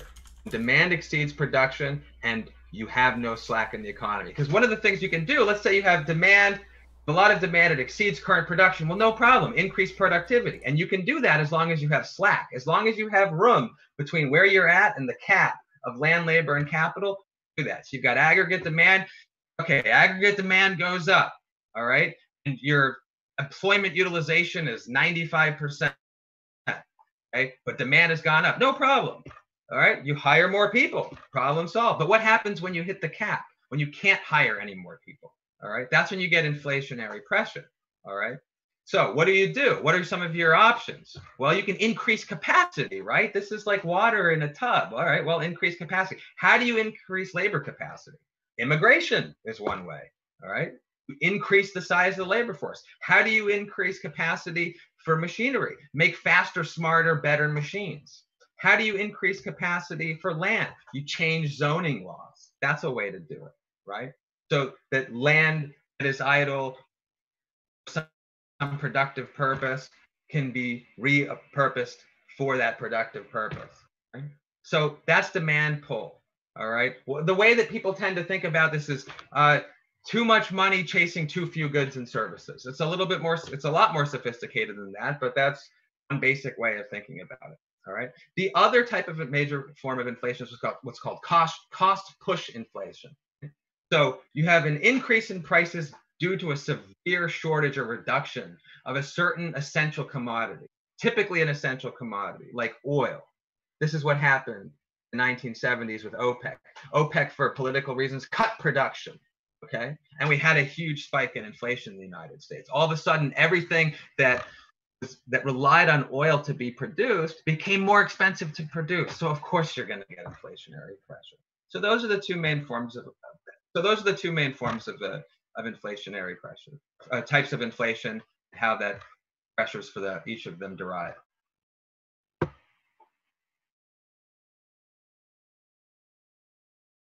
Just very quickly, we've got to remember that capitalism is based on commodity production, right? So you can produce all your commodities. If you don't sell them, you don't realize your profit, and the labor that went into them goes to waste, and the value isn't realized. So this is part of the problem of a system based on the private means of production and on commodity production. And the other thing I wanted to say was that we have to explain why baseline interest rates are now at zero, whereas before the 2007 crisis, they were higher. They were at 6% or whatever, and before that they were a bit higher still. And it usually takes a 4 to 5% cut in the baseline interest rate to get an economy going again, to get the flow of capital circulating again, so that banks are lending and all the rest of it. We're now at 0, and they've only been cut so far during this crisis by about 2%. So they're gonna. I mean, they've said they don't want to go negative, and even the proponents of negative rates say that in the end they tend to do more harm than good. So this is great. No, I'm glad Ted brought this up. Can we keep riffing on this, Stephen? If you're short. Yeah. Okay. How many minutes? Give me a time limit. Okay. Let's do 3 minutes. Here. Oh, okay. You're gonna give me 3. All right, I'll take 3. I was offering 2, but I'll take 3. Okay. So 0% interest rates, and Ted's concerned. He says, look, obviously there's a problem here. It hasn't spurred investment, hasn't gotten us out of crisis. It hasn't created demand. I mean, at least he's suggesting these things. It hasn't created new production. That's right. That's exactly what MMT says, which is that monetary policy is anemic, does not change the supply of money in the economy. It can't. It can't. Like, okay, you said 0% interest rates. Well, if I don't have any way of paying back a loan, what difference does it make if you set interest rates at 0%? And even if I am one of those people in a crisis who can afford a loan or can afford credit, and you set a 0 interest rate, it doesn't change the net money supply of the private sector, because I then still have to go back out into the private sector and get that money in order to be able to pay back my creditor, okay? The only thing works, the only game in town in the regard that Ted is talking about is fiscal policy. That's the only game in town. And I'm happy to provide, after at some point later, what my own criticisms of MMT are. But yeah, the only game in town is the power of the fiscal authority, the power of the purse, which lies with Congress, to spend money into existence. It has to cross the barrier between sectors. The money has to flow from one sector to another before there's a change in the net money supply. Government has to spend the money into the private sector in order for there to be a net change in the money supply. Okay, let me just interject real quick. I mean, but Sam, what good is tweaking the money supply if, as Ted says, the rate of profit is heading towards a 0 point in the next 20-30 years, and constant capital is at a point where things aren't profitable anymore, and there's nowhere to put all this money that the MMT can drum up. Yeah, we're beating a dead horse here, but I don't mind, because I want to drive the point home. The reason for that is a lack of demand. So how do you generate demand? Okay, well, look, there's a couple of different ways to do this. There's a couple when you have an anemic economy, the public sector can spend money into existence, or it can cut taxes, or it can do some combination of the two. Okay, there's a counter-cyclical option here, and it's actually the only thing that comes close to an inherent policy prescription in MMT. MMTers have all sorts of different policy prescriptions for how to leverage what MMT describes as the operational realities of the monetary system. Okay? But in terms of an inherent policy prescription, the federal jobs guarantee. We already have counter-cyclical measures in every government.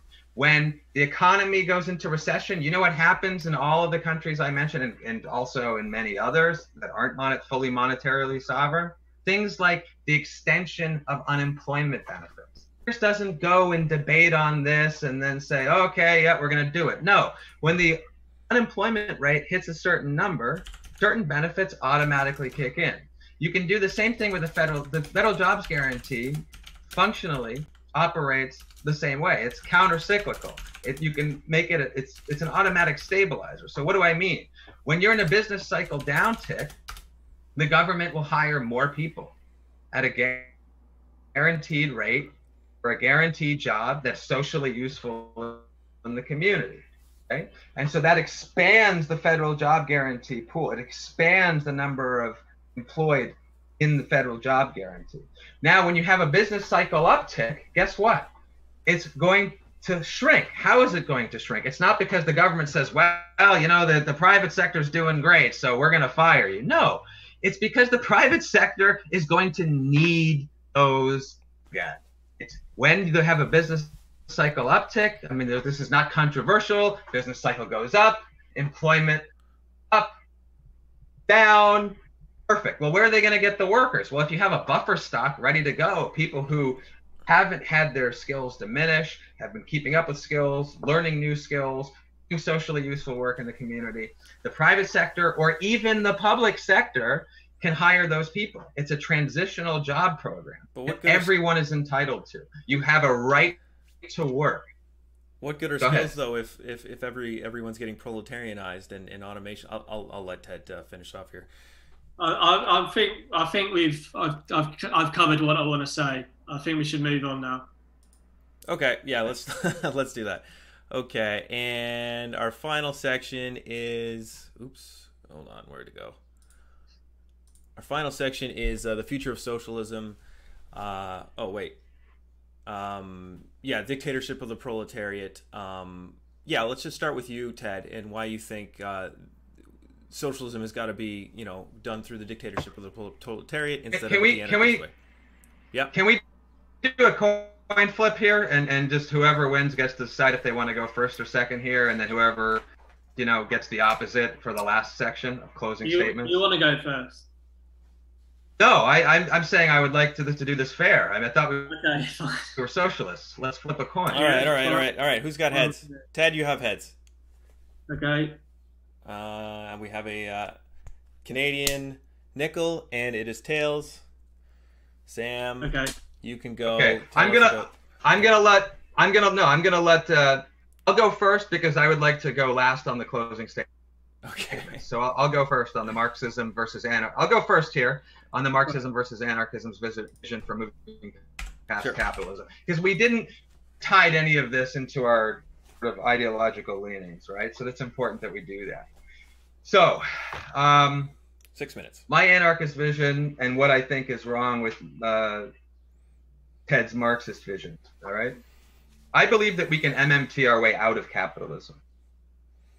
That MMT creates new imaginative horizons and possibilities for creating a future in which the state can wither away. There are a number of practical ways in which this can come about. Now, people will ask me, well, Sam, if you're saying that the government needs to spend more money, the national debt's not big enough, budget deficits are not big enough, doesn't that make people more dependent on the state?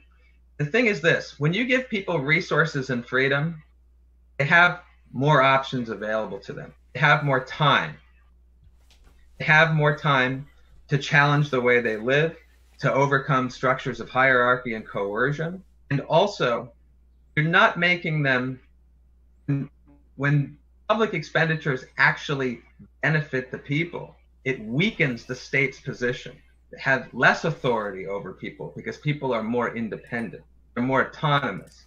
They're more able to fend for themselves and become fully independent in ways that will allow them to form a vision, direct democracy that I would point to models historically throughout the world as good precedents.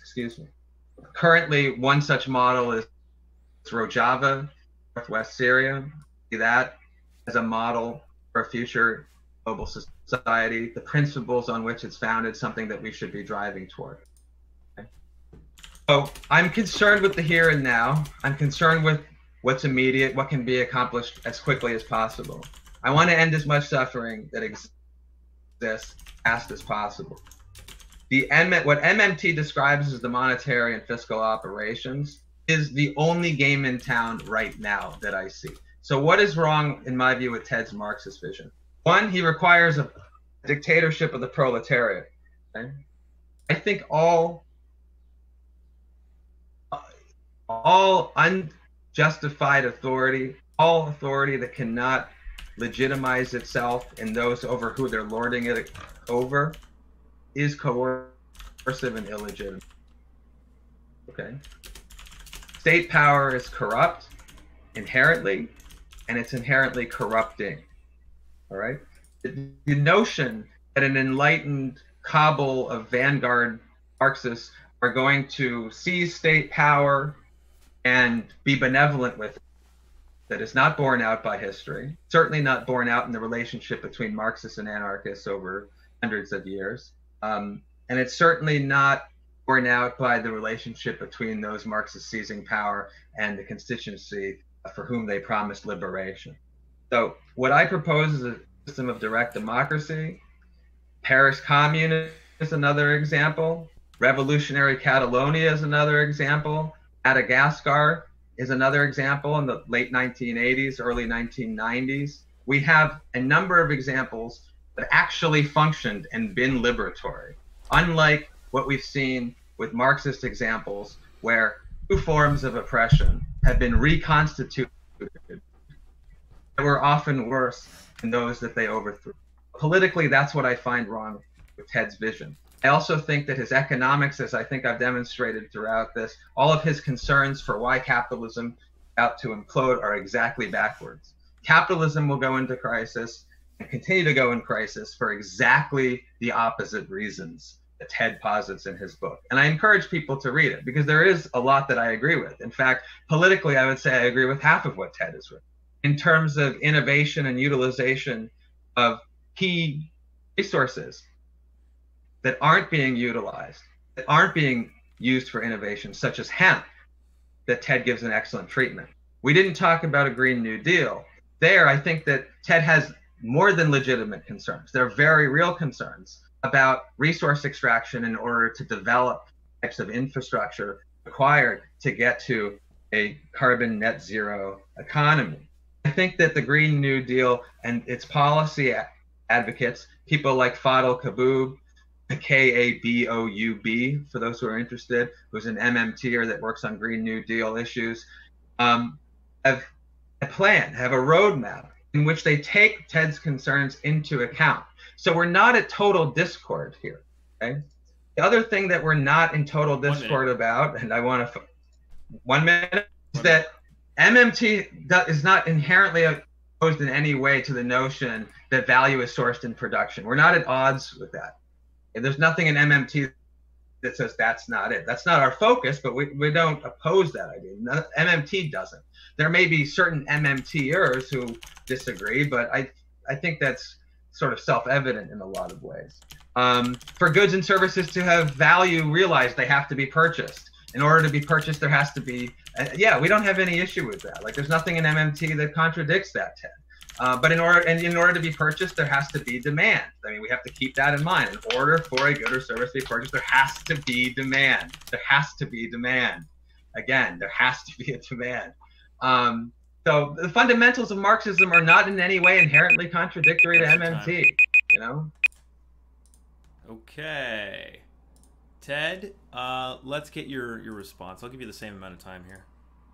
Okay, so you started this debate by saying that MMT is not a political project, but you've just said that you think we can MMT our way out of capitalism.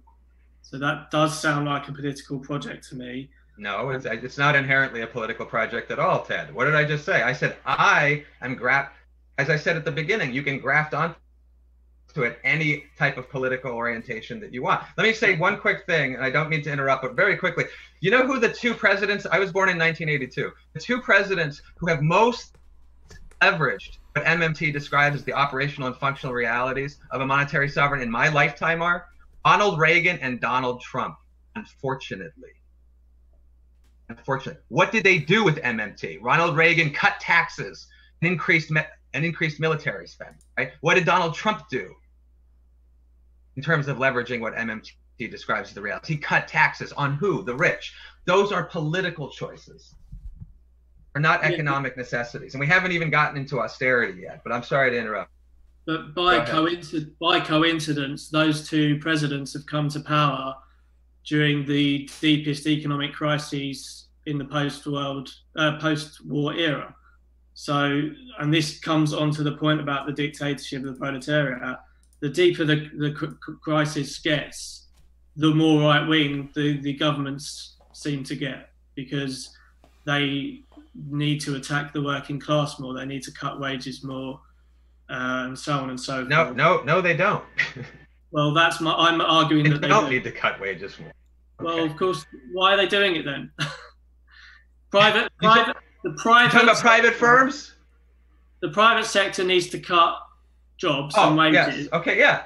Which is what they're doing. In the face of a lack of public expenditure.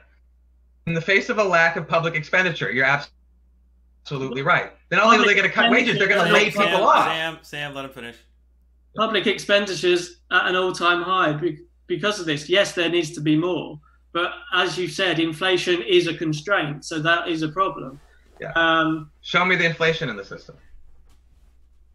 Well, the fiat currencies are devalued by nearly 100% over the last century. Yeah, exactly. Because when you don't distinguish between stock and flow variables, and you look over the entire accumulated history of a currency, you can say that. But so what? Can you not? The question is, can you or can you not afford a Snickers bar? Are you willing to spend what a Snickers bar costs or not? Exactly. So I'm all for redistributive efforts. I'm all for changing dollar distribution problem. The idea that the only way to get there right now, to do this tomorrow so that people stop suffering, is through a glorious, revolutionary vanguard dictatorship of the proletariat. We haven't even talked about the weakness of trade unions in the United States and Great Britain. They're at their weakest point they've ever been. Well, Marxism has a critique of trade unions as usually representing a privileged layer of the working class. But anyway, as I was saying, the governments are getting more and more right-wing, right? And this is a problem for everyone who isn't a supporter of these governments, and many of their supporters, as they will end up finding out, because they're going to get poorer. So if you're saying that you could MMT your way out of capitalism into socialism, that is going to need some authority, and authority is going to be in charge of that process, and it's also going to need to defend itself from right-wingers and counter-revolutionaries who want to stop that process. So it's going to have to use some sort of force and coercion to stop that counter-revolutionary process, and that's part of what the dictatorship of the proletariat is. It's the recognition that the majority of the population is proletarian, and therefore the most democratic system is a proletarian democracy. And all dictatorship, the word dictatorship means is rule. That's all it means. We live under a dictatorship of capital, a dictatorship of the bourgeoisie. That's the rule of capital, the rule of bourgeoisie. So a proletarian dictatorship would be the rule of the proletarians, the majority of society. So it's already automatically more democratic than what we had before. The state under socialism is the people. That's basically what it comes down to. That it's no longer a state imposed on the people. It's the state becomes subordinate to the people, and the central organs of the state are a manifestation of what the people decide to do from below. So there's no I mean, obviously there were periods during socialism where it became more centralized in the past, but that was because it was under constant siege from the imperialist nations. Like after the Russian Revolution, you had it was invaded by 13 other countries. So it had to have a centralized, a more centralized system that it wanted. It also, and I have to defend the Soviet Union here on several bases. Firstly, it was isolated and under attack throughout its history, whether that was economically or militarily. It therefore had to spend far more on its defense spending than it wanted to the detriment of the civilian economy. It had to trade with capitalist countries where it could sort of circumvent sanctions, which meant it couldn't fully plan its economy because it couldn't predict the prices of foreign currency. It was also, as a result, logical to build up to allow some sort of black market, because that was a way of bringing foreign currency into the country. And these problems did distort the functioning of the country. You also got to remember that this was a country that had never really experienced any sort of democracy before. And I do think that contributed to the sort of bureaucratic form that it took. You've also got a country with widespread illiteracy, so that widespread illiteracy, never experienced democracy before, under siege, can't fully plan its economy, needs to build up foreign currency, in the end became too dependent on foreign currency. So we do need to abstract to a point of, would these same problems reoccur under world socialism? The answer is no, because under world socialism, there would be the competition between over profit and assets would no longer exist between nation states. 30 seconds. Okay. We then need to come back to the reality and say, well, can the whole world become socialist at the same time? Probably not. It's probably going to be one country. Probably by definition, there has to be socialism in one country first, and then hopefully there will be more and more. But until socialist countries aren't isolated, they need to be able to defend themselves from external sources who are also funding, internal counter-revolutionaries. So yeah, you need a proletarian state that can defend itself. I'm sorry, Ted, but I don't buy the notion that those that seize state power will then abdicate it and salute it back to the people. Can I just quickly address that then? Yes. What the idea that this never happened in all of human history, but this time you guys are going to get it right. Well, I did address this in the book. I didn't just sort of assume that it was going to get it right. We're near. What I'm saying is, capitalism is nearing the end of its natural lifespan. It will not be able to go on much longer, right? So I think we are heading in the direction of a world revolution. And when that point comes, some of the problems that we saw with the Soviet Union won't be of such concern anymore. I'm not saying that individuals are going to become totally uncorruptible or anything like that. That's another reason for having a state, to mediate things between different sections of the working class, to mediate things between a communist international would be needed to mediate relations between different nation states. But we are, capitalism is, without crisis, capitalism was heading in a direction of abundance for all. And it's like you said, the more resources we have, the freer we are. I absolutely agree with that.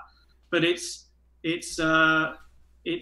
socialism is going to be needed, because that process has been interrupted by capitalism coming up against historical limits. And to complete that process of achieving abundance for all, if you like, is going to take a socialist mode of production, and the socialist mode of production will therefore be able to carry on and complete the process of achieving fully automated production.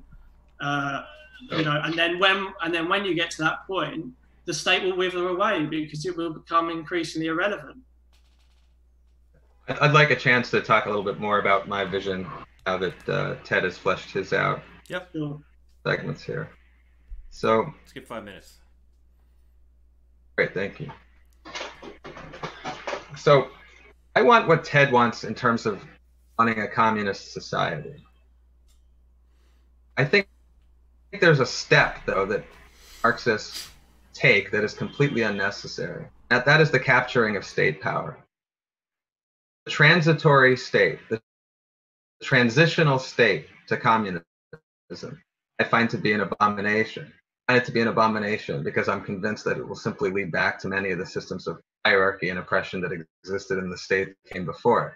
Now, I'm not saying that all projects evolve over time and attempt to be implemented don't go through a series of being rejected, not working, not getting accepted. As a matter of fact, in the case of capitalism, the early history of capitalism, there was failure after failure after failure after failure after failure of getting it to work before it finally succeeded in becoming the dominant functioning modus operandi of our collective civilizations.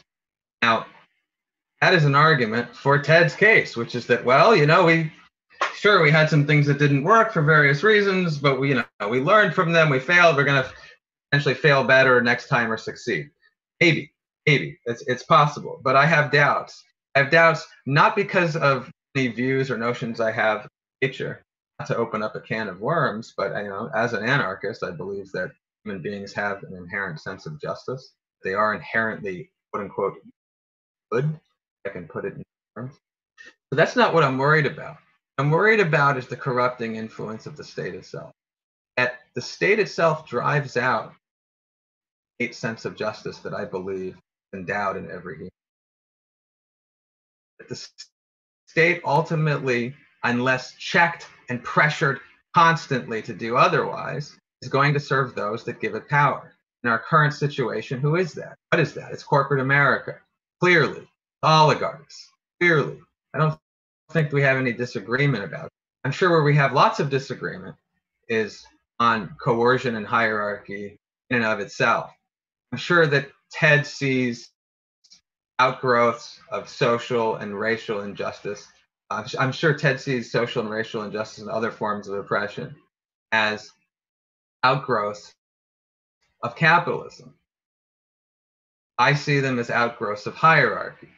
I see capitalism as an outgrowth of hierarchy and domination, along with all of these other areas in which we find injustice.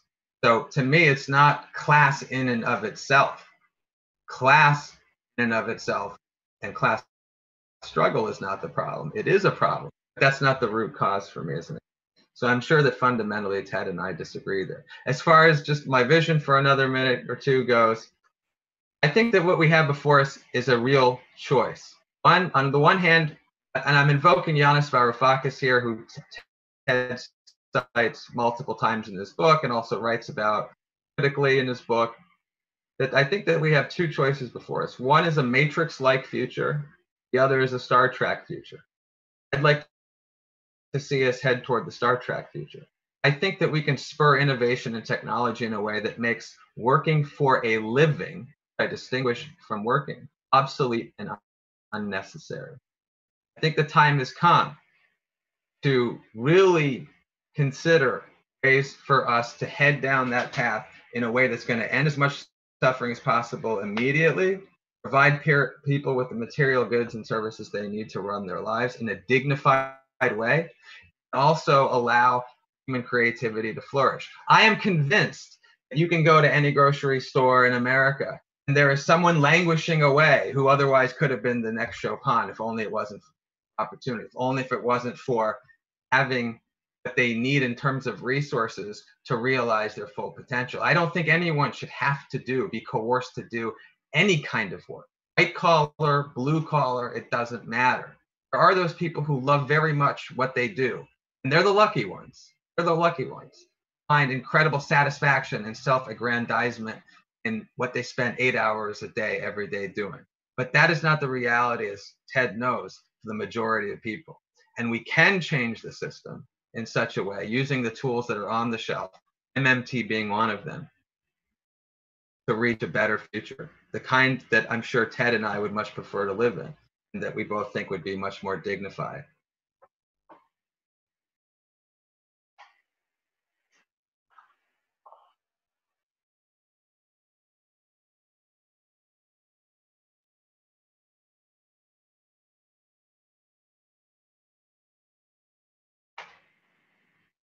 Okay, so your view was that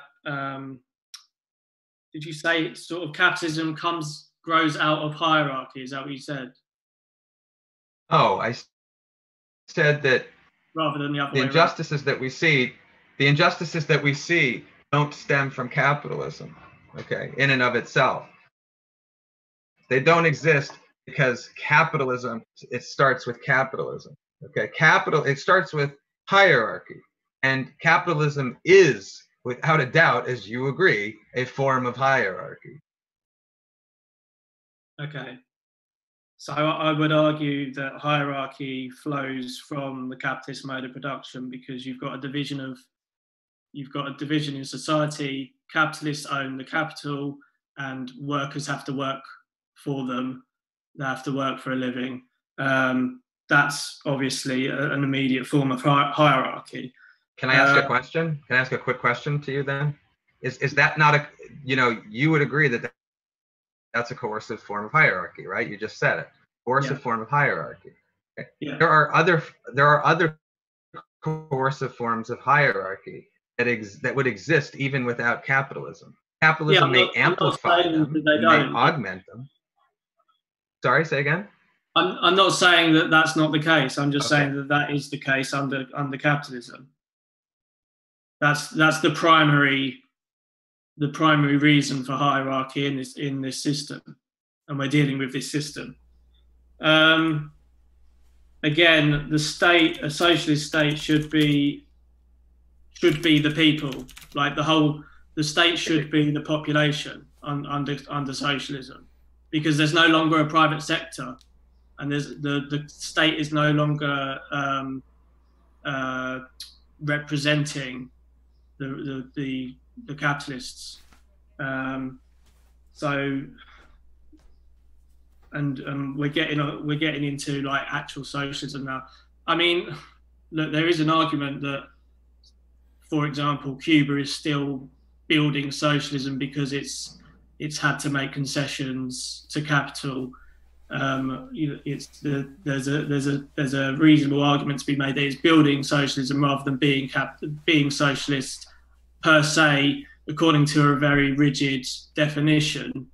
And like all the other socialist states, it's faced isolation and therefore has had to make certain concessions because it has to trade with the rest of the world and therefore needs foreign currency.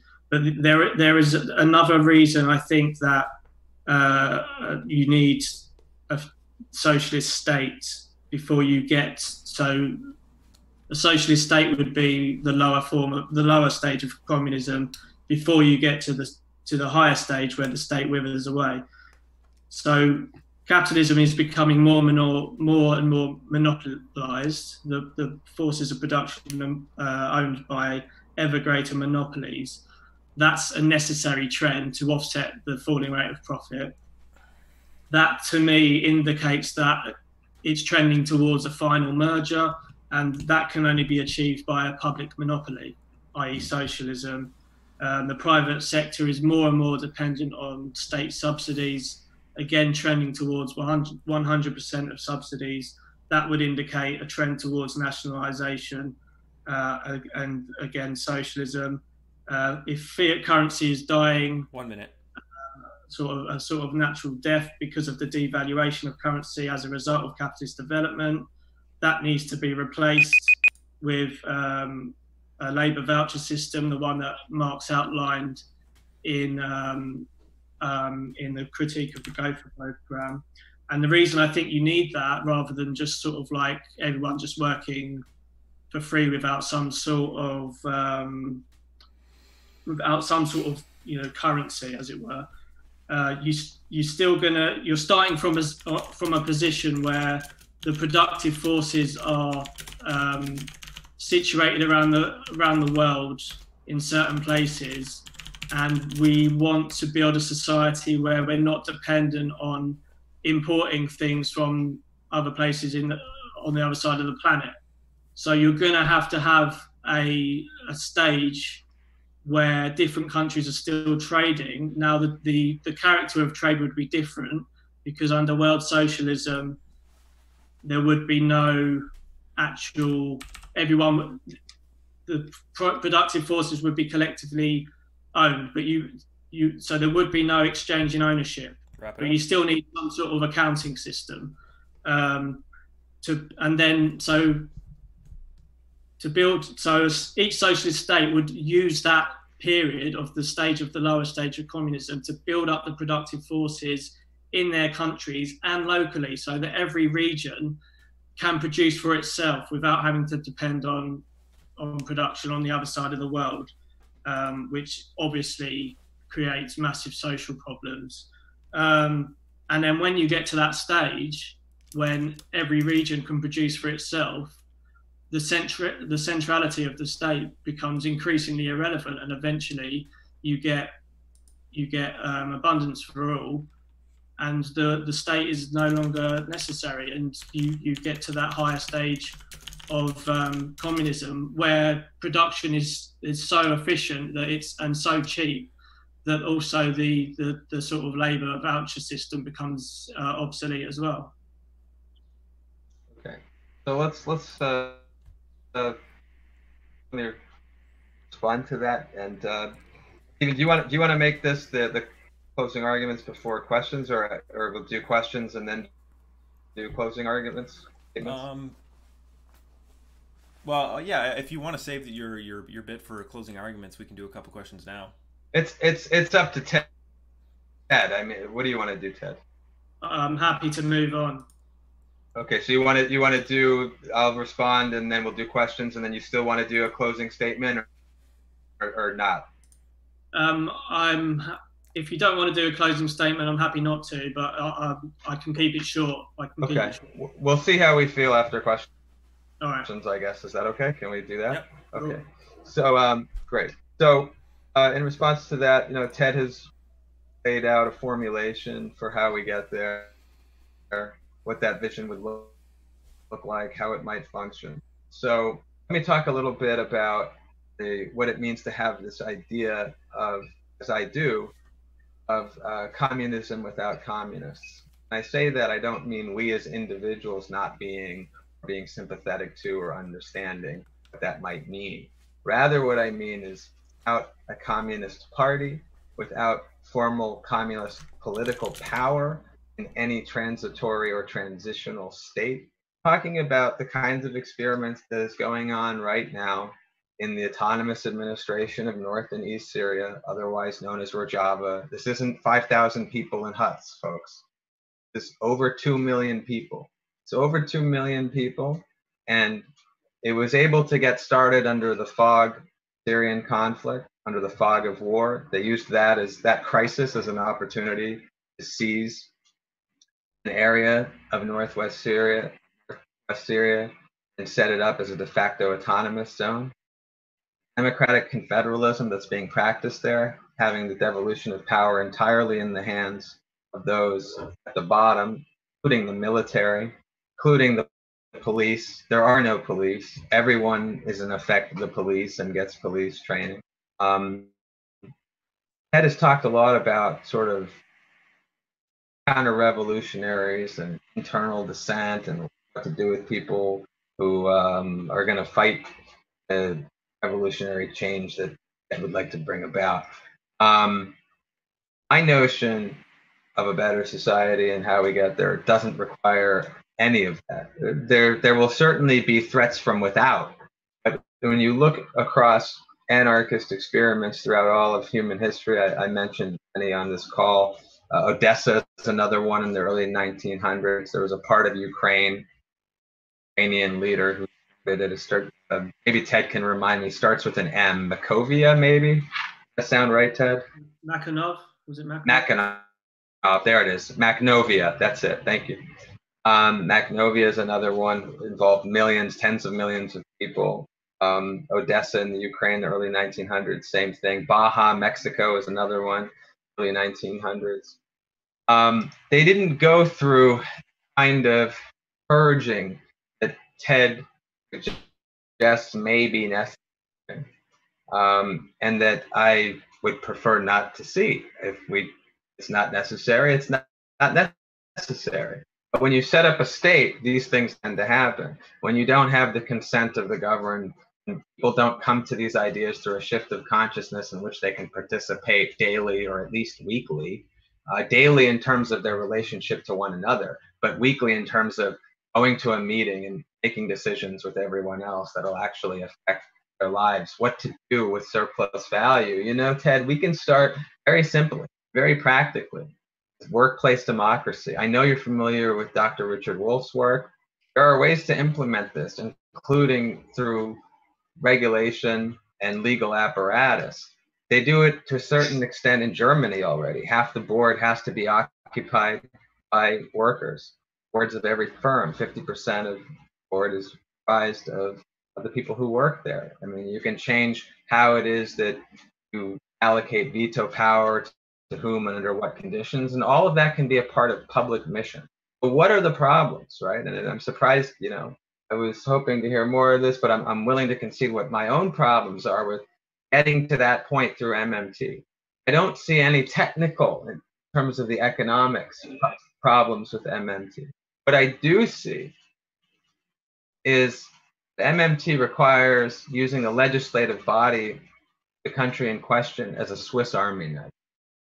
That's very difficult when there isn't political will.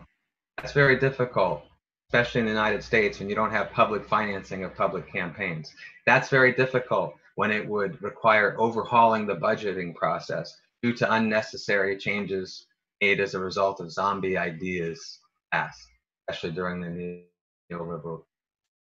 I realize that there are impediments to getting these things that I'm talking about implemented, but we don't have any other game in town. I know you think that we do, but right now, if we're serious about mitigating the existential crisis posed by climate change, we don't have time. We don't have time, and as I've argued, I don't think that the outcomes that you're advocating for, even if we did, would be desirable.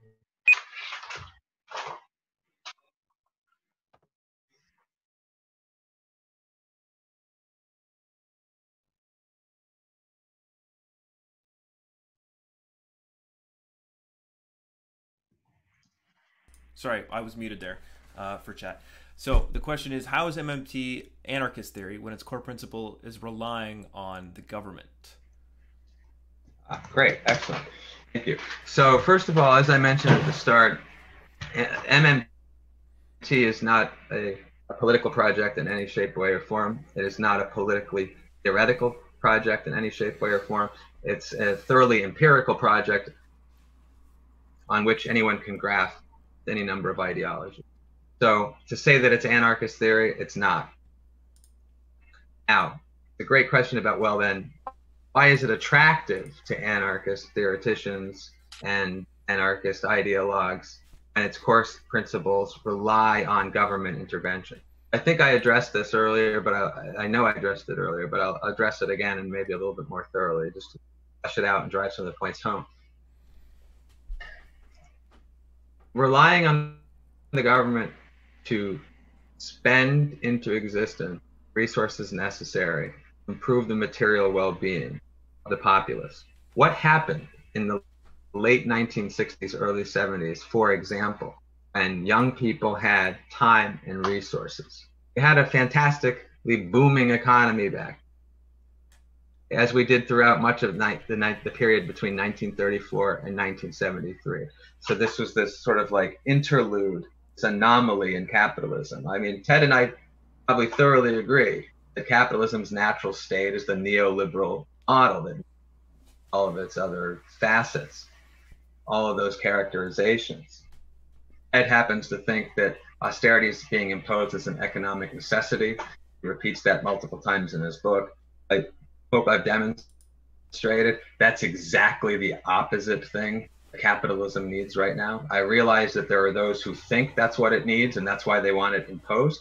I also realize that there are those advocating for austerity, people in positions of power, bankers, oligarchs, etc., who advocate for austerity because it benefits them, it benefits their business model. But to get back to the question, what had happened in the late 60s, early 70s? Students freaked out. They rebelled against the system.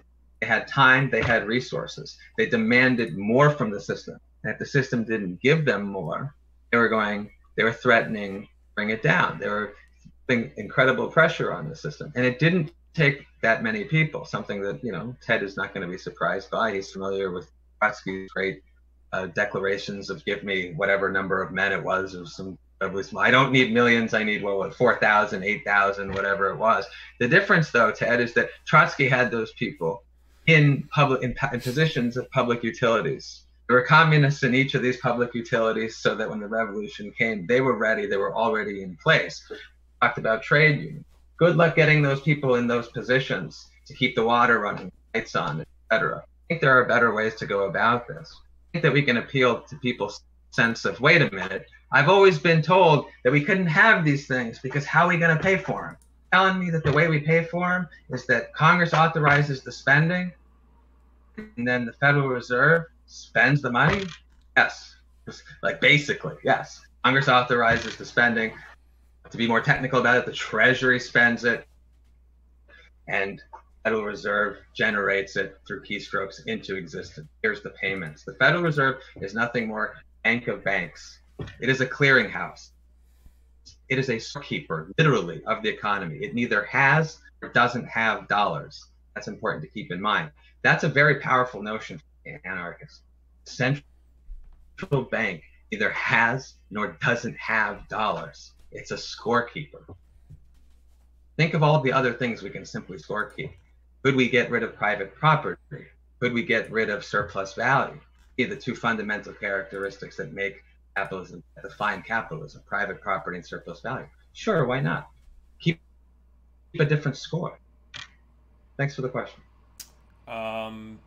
Ted, you want to respond to that, or can I'll just go ask move on to the next question. All right, Ted, this is one I got from, I wrote down from actually before the debate. Isn't the anarchist conception of the ruling class more accurate than the Marxist conception of classes? Because it accounts for what we see in state capitalist countries like China and the former USSR, where capitalists may exist, but they're actually subservient to state and state bureaucrats rather than the other way around. So it's not so much the mode of production, but actually the hierarchy, the particular hierarchy that's the most strongest at the time or in the context. That matters. So we're talking about the ruling class in socialist states. Yeah, I mean, maybe Sam, you're an anarchist. Maybe you can clarify what that sentence means. Repeat that sentence, please. Isn't the anarchist conception of the ruling class more accurate than the Marxist one because it accounts for what we see in state capitalist countries like China and the former USSR, where capitalists exist, but they're subservient to the state and state bureaucrats rather than the other way around? Oh, yeah, no, absolutely right. So that power starts with hierarchy and coercion, and then the state essentially doles it out. The state is an extension of hierarchy that already exists.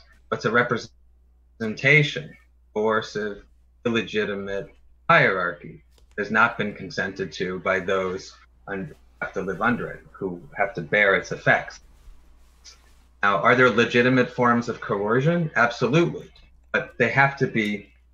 If they can't be self-justified, they have to legitimize. They have to prove their legitimacy. The onus is on those advocating for coercion to demonstrate why that coercion is justified. So the most simple example that probably many have heard comes from Noam Chomsky, actually. Just, a daughter, a parent at a crosswalk, an intersection. Child goes to run across the street. Parent grabs her hand, pulls her back onto the sidewalk. Well, the impetus for that coercion is self-evident. But other cases in which coercion is being advocated and is not being consented to require justification, and the onus is always on those who are advocating to justify the legitimacy of their action. So Ted, their intended actions. Okay, so China's far too big a topic to really get into. I mean, I think it's sort of a state capitalist country at the moment. I think whatever it is, it's liberalised its economy to a great extent, and that has largely been down to the fact that it wanted to stop it needed to cooperate with capital in order to stop an invasion and to stop what happened to the Soviet Union. I think as I say, I think it's state capitalist rather than socialist. So to talk about a ruling class in China is too complicated at the moment. But let me just say again, in a socialist state, the ruling class, in a properly socialist state, the ruling class is the working class. The central organs of the state, and I say the central organs of the state because, again, the people as a whole make up the state, but the central organs of the state are responding to the regional organs, and the regional organs are responding to the local organs, and so on and so forth. Their response, you need, if different parts of the country are going to cooperate and trade the way they need to, so that you reduce an undersupply in one region by redistributing an oversupply from another region, that takes some planning, and a central organ of planners does that by receiving the information from those two different economic areas or geographical regions, and then works out what needs to be done to correct the balance or whatever it is. So, as I say, a socialist state would, in that sense, lift up the working class to the position of ruling class.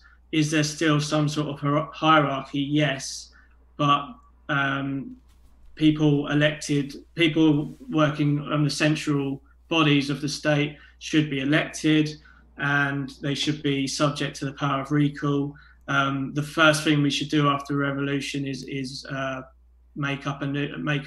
up a new constitution. That should be a democratic process involving the whole population. That's recently happened in Cuba. 9 million people participated in drawing up the new constitution, which just shows you how democratic that country is compared to the vast majority of other capitalist countries, of capitalist countries. I think that sums it up. Okay, then since you mentioned Chomsky a minute ago, I have a question here teed up to Sam about Chomsky, and this could probably be our last one here. So there's a quote from Douglas Lane of Zero Books from yesterday's video that he put out. So I'm going to read it out and let you respond. So, the American anarchist milieu, whether activist, lifestyle, or academic, is merely a faction within the Democratic Party. This is to be expected because despite calling themselves socialists and conceiving of themselves as the most radical participants in the struggle for socialism, ever since the First International, the anarchists have been liberals. Noam Chomsky would agree. He traces his own libertarian socialism back to Humboldt, Rousseau, and Descartes. He credits the source of man's creativity down to individual freedom. While it's true that what defines humanity, what defines a human being, is his or her freedom to inquire and create, the individual is not the source of that freedom. Rather, it is the collective efforts of people in a group that have the potential to free the individual, as nobody is a rock or an island. A person is not free really just because the cops aren't around. True freedom will have to be productive. It will have to be collective. It will have to aim at changing the fundamental way to act, the way to act together to produce things the way we need and to produce our very material interests. Who's the quote by? I missed that you started with. Douglas Lane of Zero Books. He's he's got a YouTube channel and a book. He's a book publisher. All right. So I disagree with Doug that there is some sort of inherent tension between individual liberty and collective action. I think that the two are inextricably linked and can be amplified in the same direction at the same time. In fact, we cannot have collective action for the betterment of all if we're not simultaneously liberating and maximizing personal liberty and personal freedom. Autonomy, uber alles, the way that I look at this, that comes first. I am an autonomous human being. I don't want to participate in your committee, no problem. I'll get on my bike, go to the next anarchist federation across the way. No problem. Not an issue. Okay? I don't like the way that I think it's dysfunctional. It doesn't, whatever. It doesn't mean that my federation isn't going to trade with your federation. It doesn't mean that our federation can't come together and create a larger autonomous zone.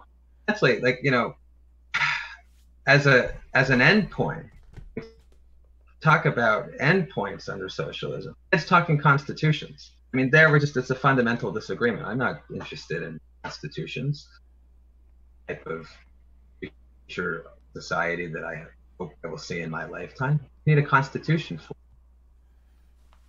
if people going together to sit down and make decisions that will affect everyone's life. What are you going to do with the surplus value that's created?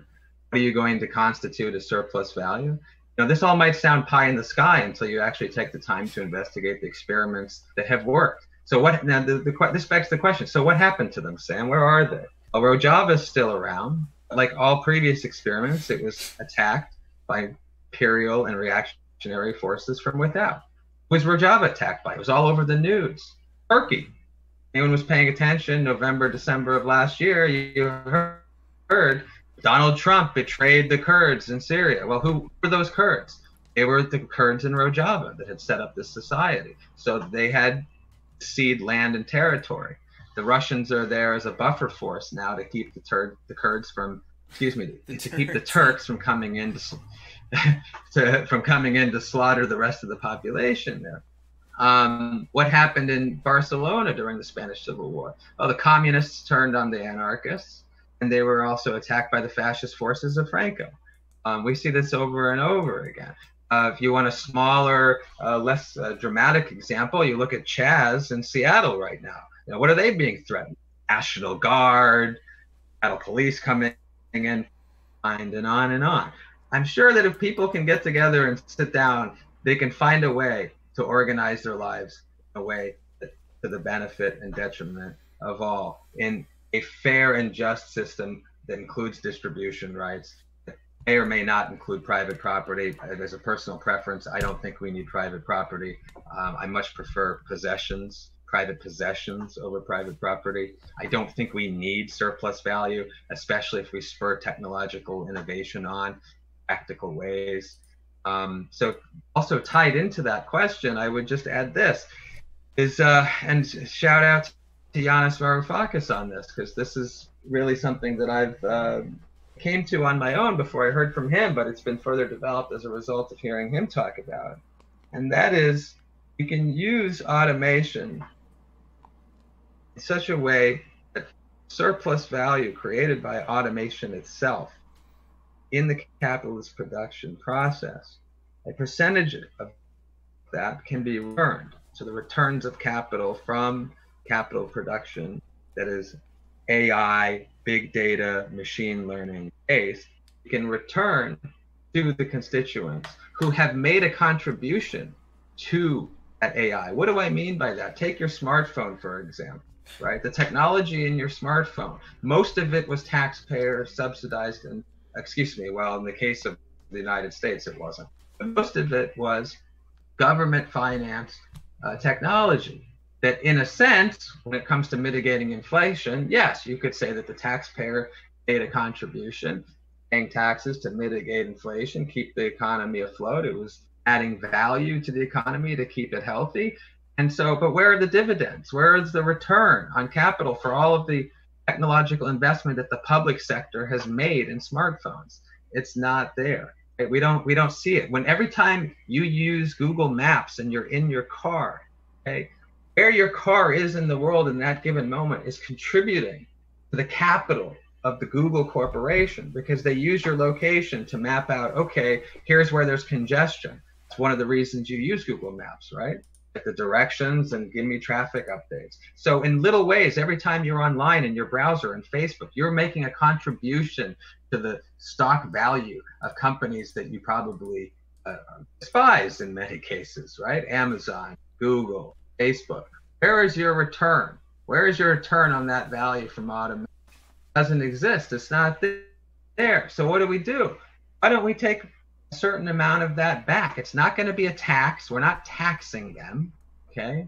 and it's not taxpayer funded for all of the reasons I've already explained throughout this debate, and it's not government financed. What you're doing is you're saying, this is a dividend.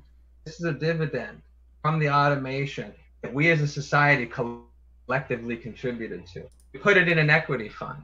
We're able to distribute that into the population. When every time you have an economic downturn in the business cycle, you increase the size of the distribution. Whenever you have an uptick, you decrease the size of the distribution to avoid inflation. It can be done. Why not? And eventually, you know what that percentage will be? And this is the way to get to what Ted and I are talking about. All right, this ties in with Ted's argument for it. Start at 10%, and it's 20%, then it's 30, 50. Eventually, you are at 100% return from capital on automation. Eventually, although I don't think AI will ever fully replace all jobs. When we get to the Turing test, which many of your listeners are familiar with, it will be, much closer to that point than we are now. But the idea is to get as close to 100% as possible. What does that do for us? It frees us up to sit around and think of new ways to live our life. It gives us ways to talk to each other. It gives us ways to do work that if you don't do, won't lead to your misery and suffering, that won't leave you homeless or unable to eat or unable to feed your kids. We have these solutions here. Okay. All right. Let's quickly. Do you guys want to do closing statements and then and that can be it? I wouldn't mind just taking like a couple more questions and wrapping it up that way. I'm sorry. I need to wrap it up now. Okay. Yeah. I don't really see, like, the questions are kind of. There's a wall of text there, and they're mostly people are arguing with each other in chat. So let's want to leave it at that then, Ted, or do you want to do closing statements? I'm happy to leave it there, to be honest. Yeah, I think we've been going for a while, and we've both pretty much made our closing statements along the way, right? Yeah. Yeah. Okay. Well, then I'll let you guys just plug your books or Twitter accounts or whatever you want. Just take a minute to do that, and then we can head out. All right, Sam, you can go first. Sure. So I want to give a shout out to a couple different organizations and do a couple plugs. One is for Real Progressives, who is doing probably the best work of bringing MMT to the masses. Big shout out to them. Folks need to check that website out, realprogressives.org. In addition, I want to thank Jackie Fox. Been doing a lot of writing both on socioeconomic policy and commentary, as well as cultural criticism. Jackie Fox, who brought me together with Stephen, connected me to make this happen. I recommend that listeners take a look at Stephanie Kelton's new book, The Deficit Myth, probably the most popular MMT economist in the world right now. Also important contributors to MMT thought are Bill Mitchell, Australia, Randall Wray, who's at University of Missouri, Kansas City, Pavlina Cherneva, who's done the most thorough job in the world of, has given the most thorough treatment of a federal jobs guarantee at Bard College. Excuse me, I said Randy was at University of Missouri, Kansas City. He's also at Bard. And then Dr. Matthew Forstater is University of Missouri, Kansas City. Please check out his work, Forstater. I mentioned Bill, I mentioned Randy Ray, Stephanie Kelton, Warren Mosler. If you want a great primer on MMT, please, Stephanie Kelton's The Deficit Myth, or Warren Mosler's. You can get Mosler's book for free online right through his website if you Google this, Deadly Innocent Frauds of Economic Policy. It's a pamphlet, it's 55 pages, super fast read. It's written for the layperson, and it'll blow your mind. Thanks. Ted? Are you there? Yeah, can you guys hear me? Just about. Did you? I don't know what happened. I'm assuming you're turning to me. Firstly, I'd just like to thank Sam for the debate. I think it was a very healthy debate, very interesting, and maybe we can do it again sometime and cover the areas we didn't. You can find me on Twitter and Medium at Grossmanite. My book, Socialism or Extinction, is on Amazon and Kobo as ebooks. There's also an abridged version on both, and there's a print version of the abridged version on Amazon at the moment. there will be a print version of the full version in the coming months. Okay, well, that's it. Thanks, guys. Thanks, chat, for participating. And, yeah, have a good weekend. Thank you, Ted. Appreciate it, everyone. Thank you, Stephen.